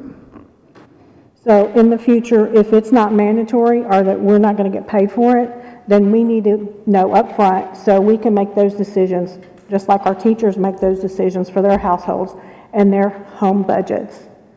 As a single mother, I took a day off from my other job, and because I thought it was a school board meeting. So historically, we've been paid for that. I would ask that you give us that courtesy. I will do my best. I just have one more question for you. I know it's already been voted on, but I'm just curious from a legal opinion, a legal standpoint, if this were to be challenged legally, what do you think the result would wind up being? It's hard to speculate what the results would be. I've given you my opinion that I think the board retreat was a meeting that day. So, because board business was conducted, I know it's hard to remember everything has occurred a few weeks back, but the elements that were done that day, we had the board, the director's evaluation that was reviewed and discussed, and we also had specific goals that were discussed about long-range planning goals that each individual board member had for the board in the upcoming year. There was a substantial debate, a discussion about that for a period of time. So both of those are board duties under state law and constitute board business. Thank you. I just wanted to make sure it goes into the minutes and on record that we're not following the advice of our board. Thank you. All right, number 13. All right, if the board will allow me, I'd like to just dispense with going through the information on the policy since we've gone over it once in a meeting, and just simply read through the policy number and make a recommendation at the end. Okay. All right, policy 1.83, tobacco and vape-free schools. Policy 4.400, textbook and instructional materials. Policy 5.202, separation practices for non-certified employees. Policy 5.302, sick leave. Policy 5.304, long-term leaves absence for professional personnel. Policy 6.200, attendance. Policy 6.303, interrogations and searches. Policy 6.402, physical examination and immunizations. Policy 6.411, student wellness. Policy 6.503, homeless students.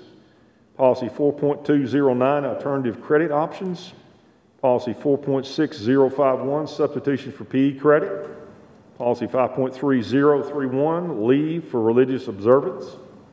Policy 3.405, contracted bus service. Policy 4.401, textbooks. Motion to approve and adopt the above referenced policy changes on the second and final reading as presented. Okay, any questions?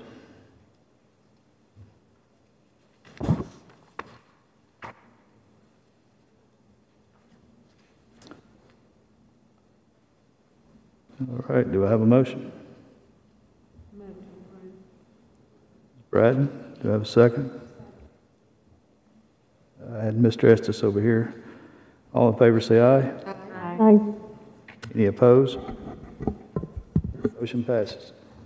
This next one is an emergency policy adoption to policy 3.400. It's recommended for emergency adoption on one reading. This policy is an emergency due to the need to cover routes that have gone abandoned due to driver shortages and location and due to COVID-19.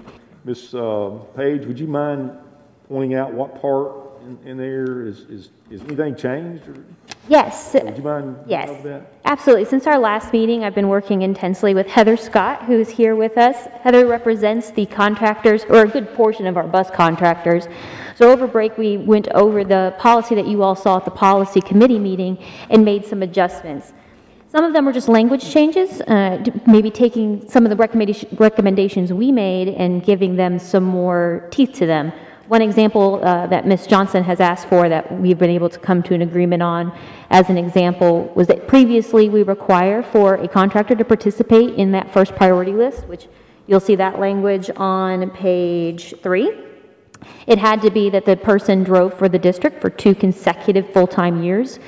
We've had proposed that that be changed to 2 consecutive full-time years or the equivalent. And as you can see in this example, we're able to work with our contractors to find a middle ground. The contractors originally proposed to remain consecutive, but to allow for those part-time drivers we have that maybe have to maintain other employment while they drive, to have an opportunity to eventually be contractors with us. So that was one of the changes we made. Another one that I will tell you, I want to make sure that you all are aware of this as we head into the conversation. On second priority list, our historical practice has been for the second priority list to restrict contractors to only take up to 6 contracts. That would have been originally on line 3 of the 4th page. We proposed as the district to remove that maximum entirely to allow our contractors to take as many contracts as they were comfortable to take. The motivation for that, of course, being that we're only seeing, unfortunately, less contractors in the business. So if we can get more routes covered by the contractors we've had, we'd like to do that. The contractors, after I sent this policy to you all and indicated that there was no objection, they did express a thought that I'd like to share with you out of fairness. They did say that they'd like to see that maximum remain, but change it to 10. And if they'd like to speak, and you all want to entertain that, that's up to you. But the reason is that they don't want to see a monopoly of one contractor taking up the business and maybe pushing out some of our more smaller contractors in the business and some of the community partners that we've had for a long time. So that's something that they'd like. That's up to you all and whether you'd like to add that today or if you'd like to reconsider that in the future. This is a policy. At any point, you all can change that. And we can also consider if we wanted to look at limiting that, we could also look at putting that in the contract. So there's some options if that is something you want to consider. From your Assistant Superintendent Trey Lee, he recommends not adding it, but I want you to know that the contractors have a different position on that element. Some of the other changes that we went back and forth on is whether or not exchanges should remain barred, which was what we proposed. We were ultimately able to come to a compromise on that.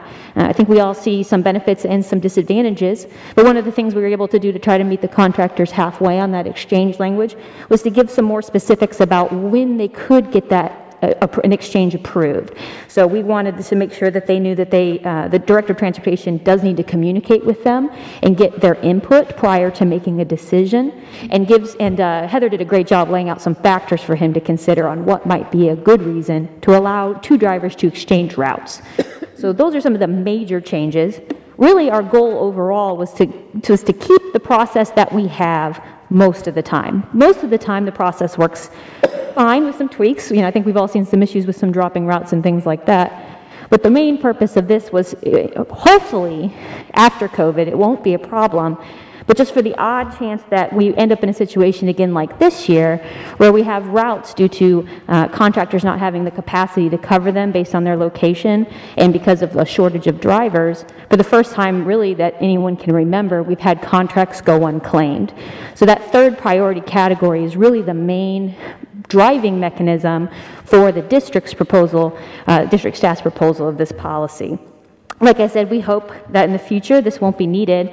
But what this third priority would do is if a contract comes up, maybe a contractor unfortunately falls ill, goes out of business, whatever it may be, can't cover the route anymore, and no one wants that route, that contract would be offered to all contractors and folks who don't participate in our list. Any person who is eligible to drive, that contract will be offered to them to take, rather than having to go one person at a time due to the time that it takes to go through each individual contractor. If more than one were to ask for the route, we would break that tie on seniority. So whoever's driven with Rutherford County longest, they would get the route if they asked for it, and maybe a newer contractor also requested that route. Those are some of the key differences. We did do lots of small language tweaks from what you've seen, but a lot of that was really the contractors giving some good input, I think, on how the lingo that they actually use and the things they look for when they operate. So they are here, so if you want to hear from any of them or from Ms. Scott, you're more than welcome to hear from them. But I feel like this was as much as I can thank them, they have been so cooperative with me. And it was hopefully a good omen for our negotiations as we go into our new contract year. And I'm very thankful for their input and patience with us.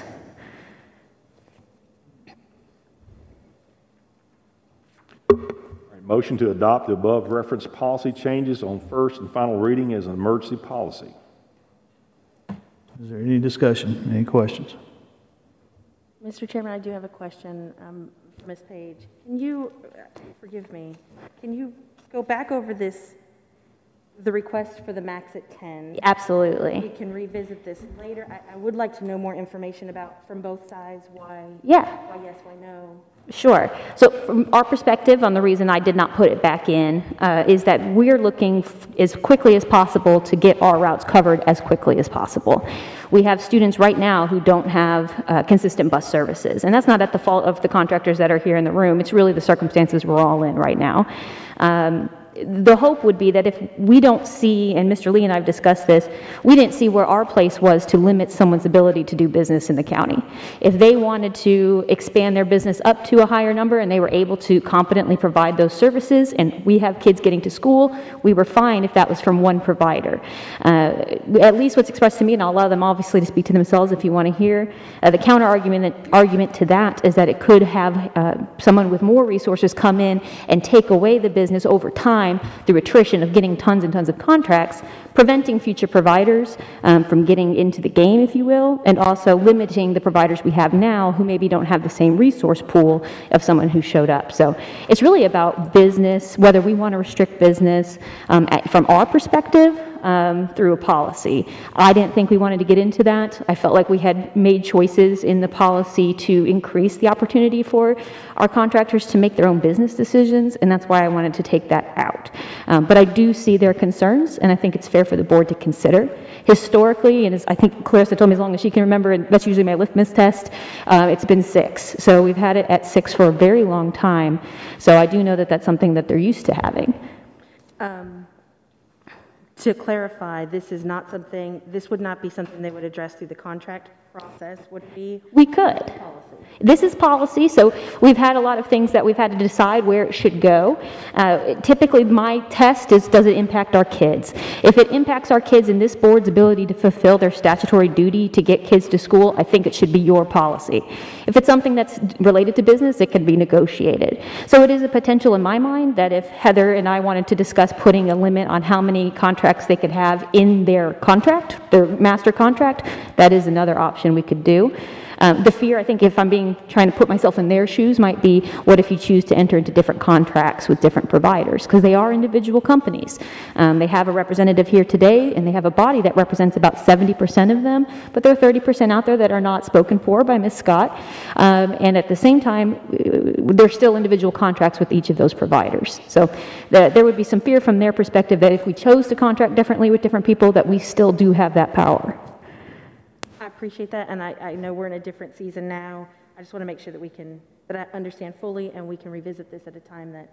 Absolutely, and if we wanted to add this to policy, you can either do it today by motion if you disagree and want to have that max, or at any point, if you'd like me to bring it back, we can bring up a policy at any time. If you just let me know, I always add any policy you all ask for on our policy committee meeting, and we will have one in the spring.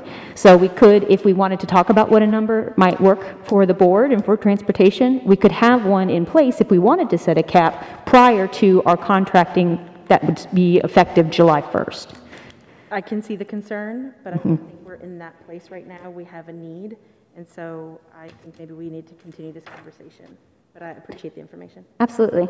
Did I hear, Ms. Page, that you said that we'd have a meeting in the spring? We will. I have not set a date yet. I'm on the bus committee, and I have never been notified about any meetings. No, policy committee, Ms. Maxwell, and you'll be notified just like But I haven't been to any bus committee meetings either. We haven't had any. We haven't had any because of COVID. Okay. All right. Do we have a motion?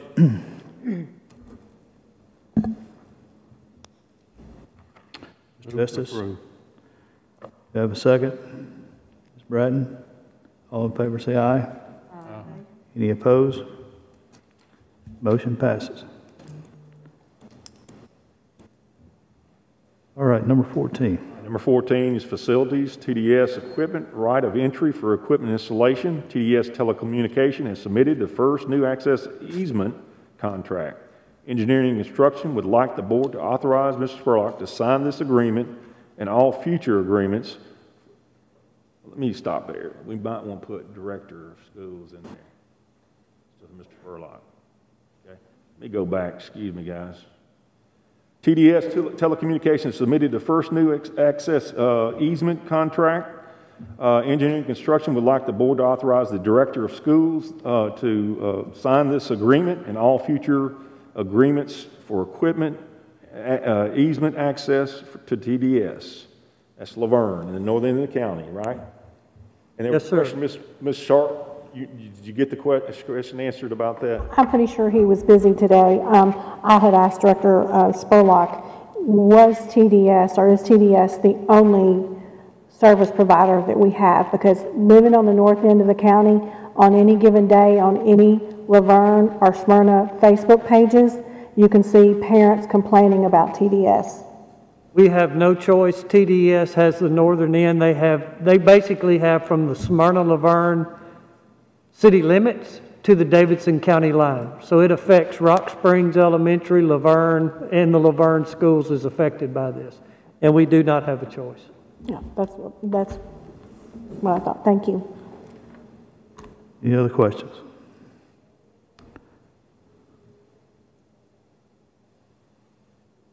All right, do I have a motion? Move to approve. Ms. Johnson, a second. Ms. Bratton, all in favor say aye. Aye. Any opposed? Motion passes. Number 15, insurance update. No updates at this time. All right. Number 16. I'll try to get through this quickly. First of all, we'll start by letting Dr. Anthony recognize one of our strategic goals of meeting it. If you could give us a brief overview with this emphasis on brief. Yes, so one of our goals was to help to ascertain which teachers, which administrators can provide the greatest impact for our students for growth. And so we looked at the Power School candidate assessment, and so that's up and running now. And great feedback from that, and all the principals can see the results. And what it really does, it tests on the areas that we talked about last fall when we were looking at it. For teaching, it tests about their cognitive abilities, their testing skills, their ability to handle multiple situations. And then the recommended score is a 50 or higher. And we are seeing that the principals are using those, and we've had great feedback, no negative feedback at all on that. It gives them another tool because also when they click on that link, it gives them access to questions to ask on the interview to bring out their strengths and areas to reinforce, and helps them assign a mentor at their school based on those needs. So it's a deeper drill, and in this time of day with a lot on their plates, that helps them a lot. And then we are rolling out the administrative candidate assessment because we're going to start a new academy this semester. It's going to be our Future Principals Academy, and it's going to be a small group of current APs who have had at least 2 years of experience. And then Dr. Sullivan and I will be providing both the instructional and the management side, in addition to instructional rounds with principals who are already in our district, in addition problem-solving solutions and different scenarios for them to work on and projects. So we're really excited about that, and plan to put the application out for those APs this month. Thank you, Dr. Anthony. The next information we want to provide to you is that the stimulus funding that will be coming our way, we anticipate somewhere in March. Quick turnaround there in terms of getting this taken care of. We are going to get, for the state of Tennessee is receiving will be receiving $1.1 billion. Rutherford County Schools projection right now, we got $4 million in the CARES Act. We are hoping to get $16 million. Initially with the CARES Act, we had the equitable services that we had to take care of, and we end up recouping all that. Is that correct, Mr. Broderick? That's where we shared with private schools. With this one, there's no equitable services, period. Okay, so it all comes to Rutherford County. We have met already and gone over some things. There's some buckets that they're wanting us to use this funding for, and we will bring it to you at a very quick time so that you can vote on this. But here's some of the things. Learning loss, that's one of the big buckets. Deferred capital maintenance as it relates to COVID, which could be a variety of different things. Also on this is we are going to be able to, we think we do right now, and I'm going to let Doug mention this very quickly, about how it can help us recoup something we've already spent. Okay, Doug, you want to give us a brief overview there? Yes, sir, very brief. We've expended several million, close to between $5 and $6 million to date for specifically just COVID costs. Obviously, we're going to go back to utilize this funding to recoup some of that cost. One of the things that we incurred an expense on was, of course, the federally mandated COVID leave. Through that was authorized through the CARE Act. We to date have incurred $1,224,026.54 in emergency leave payments for our employees. The substitutes for those that were quarantined to date, $226,352.28 for a total of $1,450,378.82. That combined with the $1.5 million that this board approved for a transfer of funds to the cafeteria fund for cash flow to make payroll, you can see very quickly we're going to get to around $6 million that and once again, it is growing daily of the cost of COVID to Rutherford County school system. So this is a very welcome, news that we're getting this second round of funding. While we're on that topic of the COVID leave, on December the 31st, at this time, it doesn't exist. And you and Dr. Anthony explained to me what is our plan going forward. Yes, while that was it 5,000-6,000 page document that Congress passed, it included this much needed funding. One thing it did not include was an extension of that leave, that emergency COVID leave for our employees. So going forward, because obviously we're still in the middle of a pandemic, what we would do, what we're proposing to do is since this leave was not renewed, how we would assist our employees should they be quarantined for COVID would allow them to have these options. Number one, they could telework if possible, and the employee wishes to and is able. Number two, if they do not want to telework or work is not available for telework for them, they can obviously utilize their regular sick time that they have accrued. Employees that do not have sick time and they are participating in our sick leave bank, which we had open enrollment for 3 months this fall, they could then, of course, utilize the sick leave bank for paid leave while they quarantine. If all three of those options are exhausted, the employee then could file for unemployment, which of course was increased under this new bill, federal bill that became law. They could file for unemployment during that period that they were quarantined because no work available.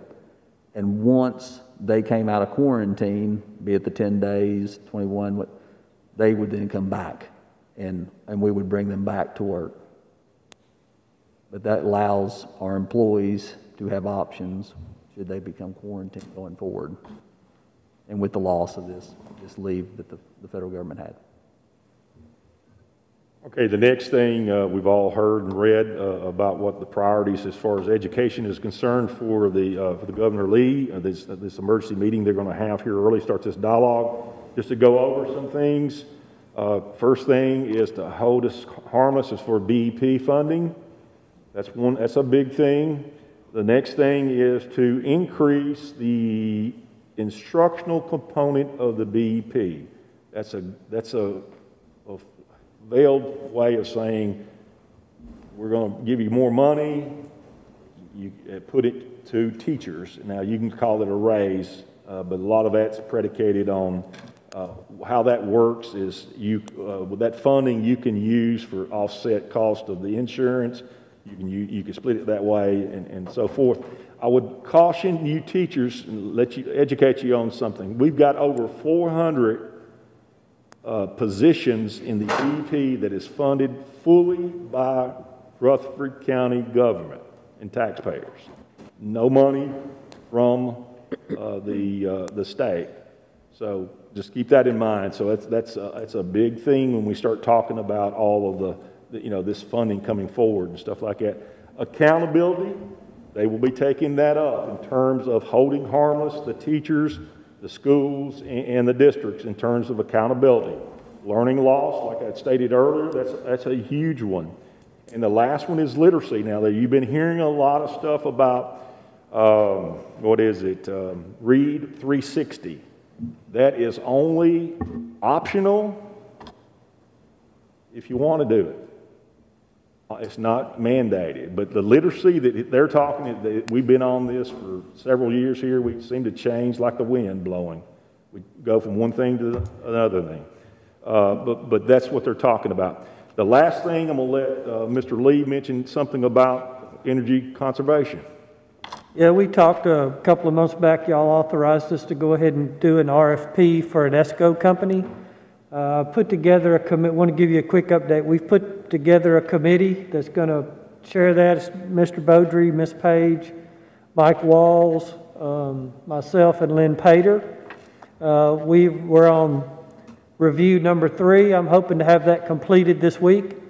At our next board meeting, I'll present you with a copy of that RFP. It's about 60 pages long for your review with the request that we'll be able to send it out for bids. And I'll have a schedule in there for you of when we send it out and how the process works. But at the next board meeting, we plan on having that for y'all's review and approval. There's one more other thing that this is very important. It's about revenue stream, and I'd like Mr. Beaudry to mention that. I know the hour is late, and I will be very brief, but it is very important. You have what I placed in front of you, of course, is your monthly financials. If you will, just look on this first page, and we're going to discuss briefly down on the revenue line item 40162, which is payments in lieu of taxes local. I had placed at your desk this copy of it's a resolution from the City of Murfreesboro. It's Resolution 20R05 establishing payments in lieu of taxes for the Murfreesboro Electric Department for the fiscal year ended June 30th, 2020. So what I'm going to talk to you about briefly is the payment in lieu of taxes from the Murfreesboro Electric Department. Okay. If you look at your financials, you'll notice we have budgeted $970,000 for that line item for payments in lieu of taxes for this current fiscal year. That is the budgeted payment from the Nashville Electric Department for some of the presents they have in Rutherford County, and it's for the Murfreesboro Electric Department. You see my budget line, that budget for that line item is $970,000. That's conservative for a regular year. Now I want you to go to the very next column where it says 0. Okay? The Nashville Electric Department makes their payment in lieu of taxes at the end of each fiscal year, so that's coming. However, the Murfreesboro Electric Department makes their payments through the entire year. As you can see, they are not paying. What happened was in this July of this current fiscal year, the sale of Murfreesboro Electric became final. And at that point, they stopped paying their payment in lieu of taxes to not only the county school system, but the city, their own school system. We did not receive notice.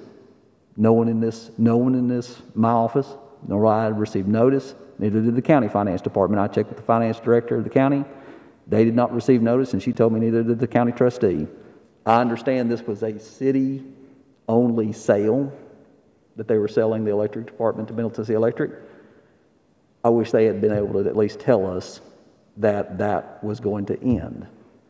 Now the issue, and once again, I went and looked at the video of the meeting when they voted on this, that the city council voted on this for this last fiscal year, payment in lieu of taxes to the school system and to the city school system and the city as well.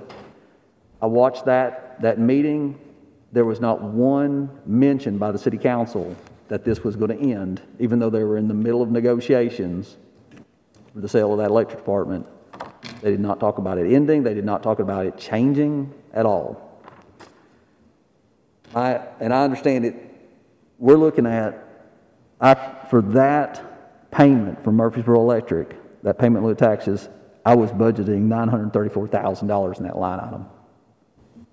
That's gone. That's, to equate that, that's over a penny on the property tax. It just came out of my budget in the middle of a pandemic. Now, with a 15% share with a... That's the 15% share is, we're looking about, we budgeted around $850,000 on a penny, so that's over what a penny was for schools purposes. Now, losing revenue is enough without being notified. I have an additional issue, and that's why I'm bringing it up to you as well, is because I included that in our local maintenance of effort so we get our BEP funds. I do not make maintenance of effort now. So what I'm asking the board to consider is so we can receive our BEP payments and we do not have some of it impounded and put into a BEP reserve at the end of the year because of this loss of revenue from the city, is that you would request the City of Murfreesboro Council to do a one-time annual payment to this school system so we can meet maintenance of effort. And for all I know, their city school system's in the same boat. I don't know if they included that payment to their city school system for their BEP fund. I'm just trying to take care of us. If you would please, do a formal request to the city, Murfreesboro's council, they can do a contribution. They can do an amendment, do a contribution to this school system from city funds to make us whole so we get our BEP payment and we meet maintenance of effort. If that answer from the city is no, then I will be back next month to the meeting, and we're going to have to speak with the county commission about additional local revenue for this current fiscal year so we can make maintenance of effort. So I'm assuming that our county commissioners didn't know about it either. This just was all kind of a... It was I'm not going to assume anything, but I would say, I would like to say yes, because the county finance department did not know that, so I would assume, I hate to say that, but I would assume that, no one on the county side knew this. Like I said, this was a city-specific deal, but I wish they could have at least notified us that this was going away, because this payment in lieu of taxes has been a long-term annual payment, years for decades, from the city of Murfreesboro to this system. So is this something we need Mr. Reed to draw up for us to make the formal request? Just a formal request. I'd appreciate it if that's what you want to do, sir. Reed. All right. Number 17, TLN, Ms. Bratton. Yes, I have spoken to Senator Reeves several times in the last couple of weeks. And he was kind enough to send me yesterday the entire agenda that was going to be covered on January 12th for their special session. And much of it, Director Spurlock has already gone over, the learning loss and the BEP, so forth and so on. I did ask Senator Reeves if anyone would be able to attend that session, and he said no. No visitors at all able to attend, but it would be live streamed. I'm not going to repeat what Director Spurlock said, but I had one thing that I thought that you all would really think was interesting, and this was the enrollment impact on local budgets. The negative impact of enrollment on local budgets could also be an issue for the special session, as school districts have experienced a drop in the number of students attending due to the pandemic. Such enrollment declines can reduce funding levels for the 21-22 school year, and legislation could be considered to hold district funding harmless. So, you hear that, Mr. Bodery? Yeah, so that would be great. They're considering several things. He mentioned BEP, some STEM programs, vocational ed, competency-based education, but it's quite an agenda that they're looking at, and I do have it. If anyone else would like for me to send it to them, I'll be glad to. Thank you. All right, federal relations. Yeah, I was going to discuss much of what Mr. Spurlock has already touched on with the federal funding. I appreciate the numbers of how much the district is actually getting. One of the things that I found interesting in the news covering this funding package was the money allocated towards choice. It was noted in one of the president's speeches, I think, that because some 50% of school-age students were not afforded the ability to go to in-school, an in-school option, they are going to funnel money to afford that choice, which to me is very scary, and I think we need to be mindful of that, and speaks to kind of what we did tonight. So just part of what we're going through, but I found that to be quite interesting. Thank you. 19, general discussion. Any discussion? All right, before we close out, I'd just like to say, guys, I really appreciate your sticking with us and fighting through this meeting. I know it's tough on everybody. I really want to thank our frontline people out here. We've got a lot of our bus contractors here tonight. Those guys are out there on the front lines every day getting our kids to school. And we've got a lot of great employees here, a lot of great staff. And you see them out on the street, thank them, because we really appreciate what they do. Nothing else, meeting's adjourned.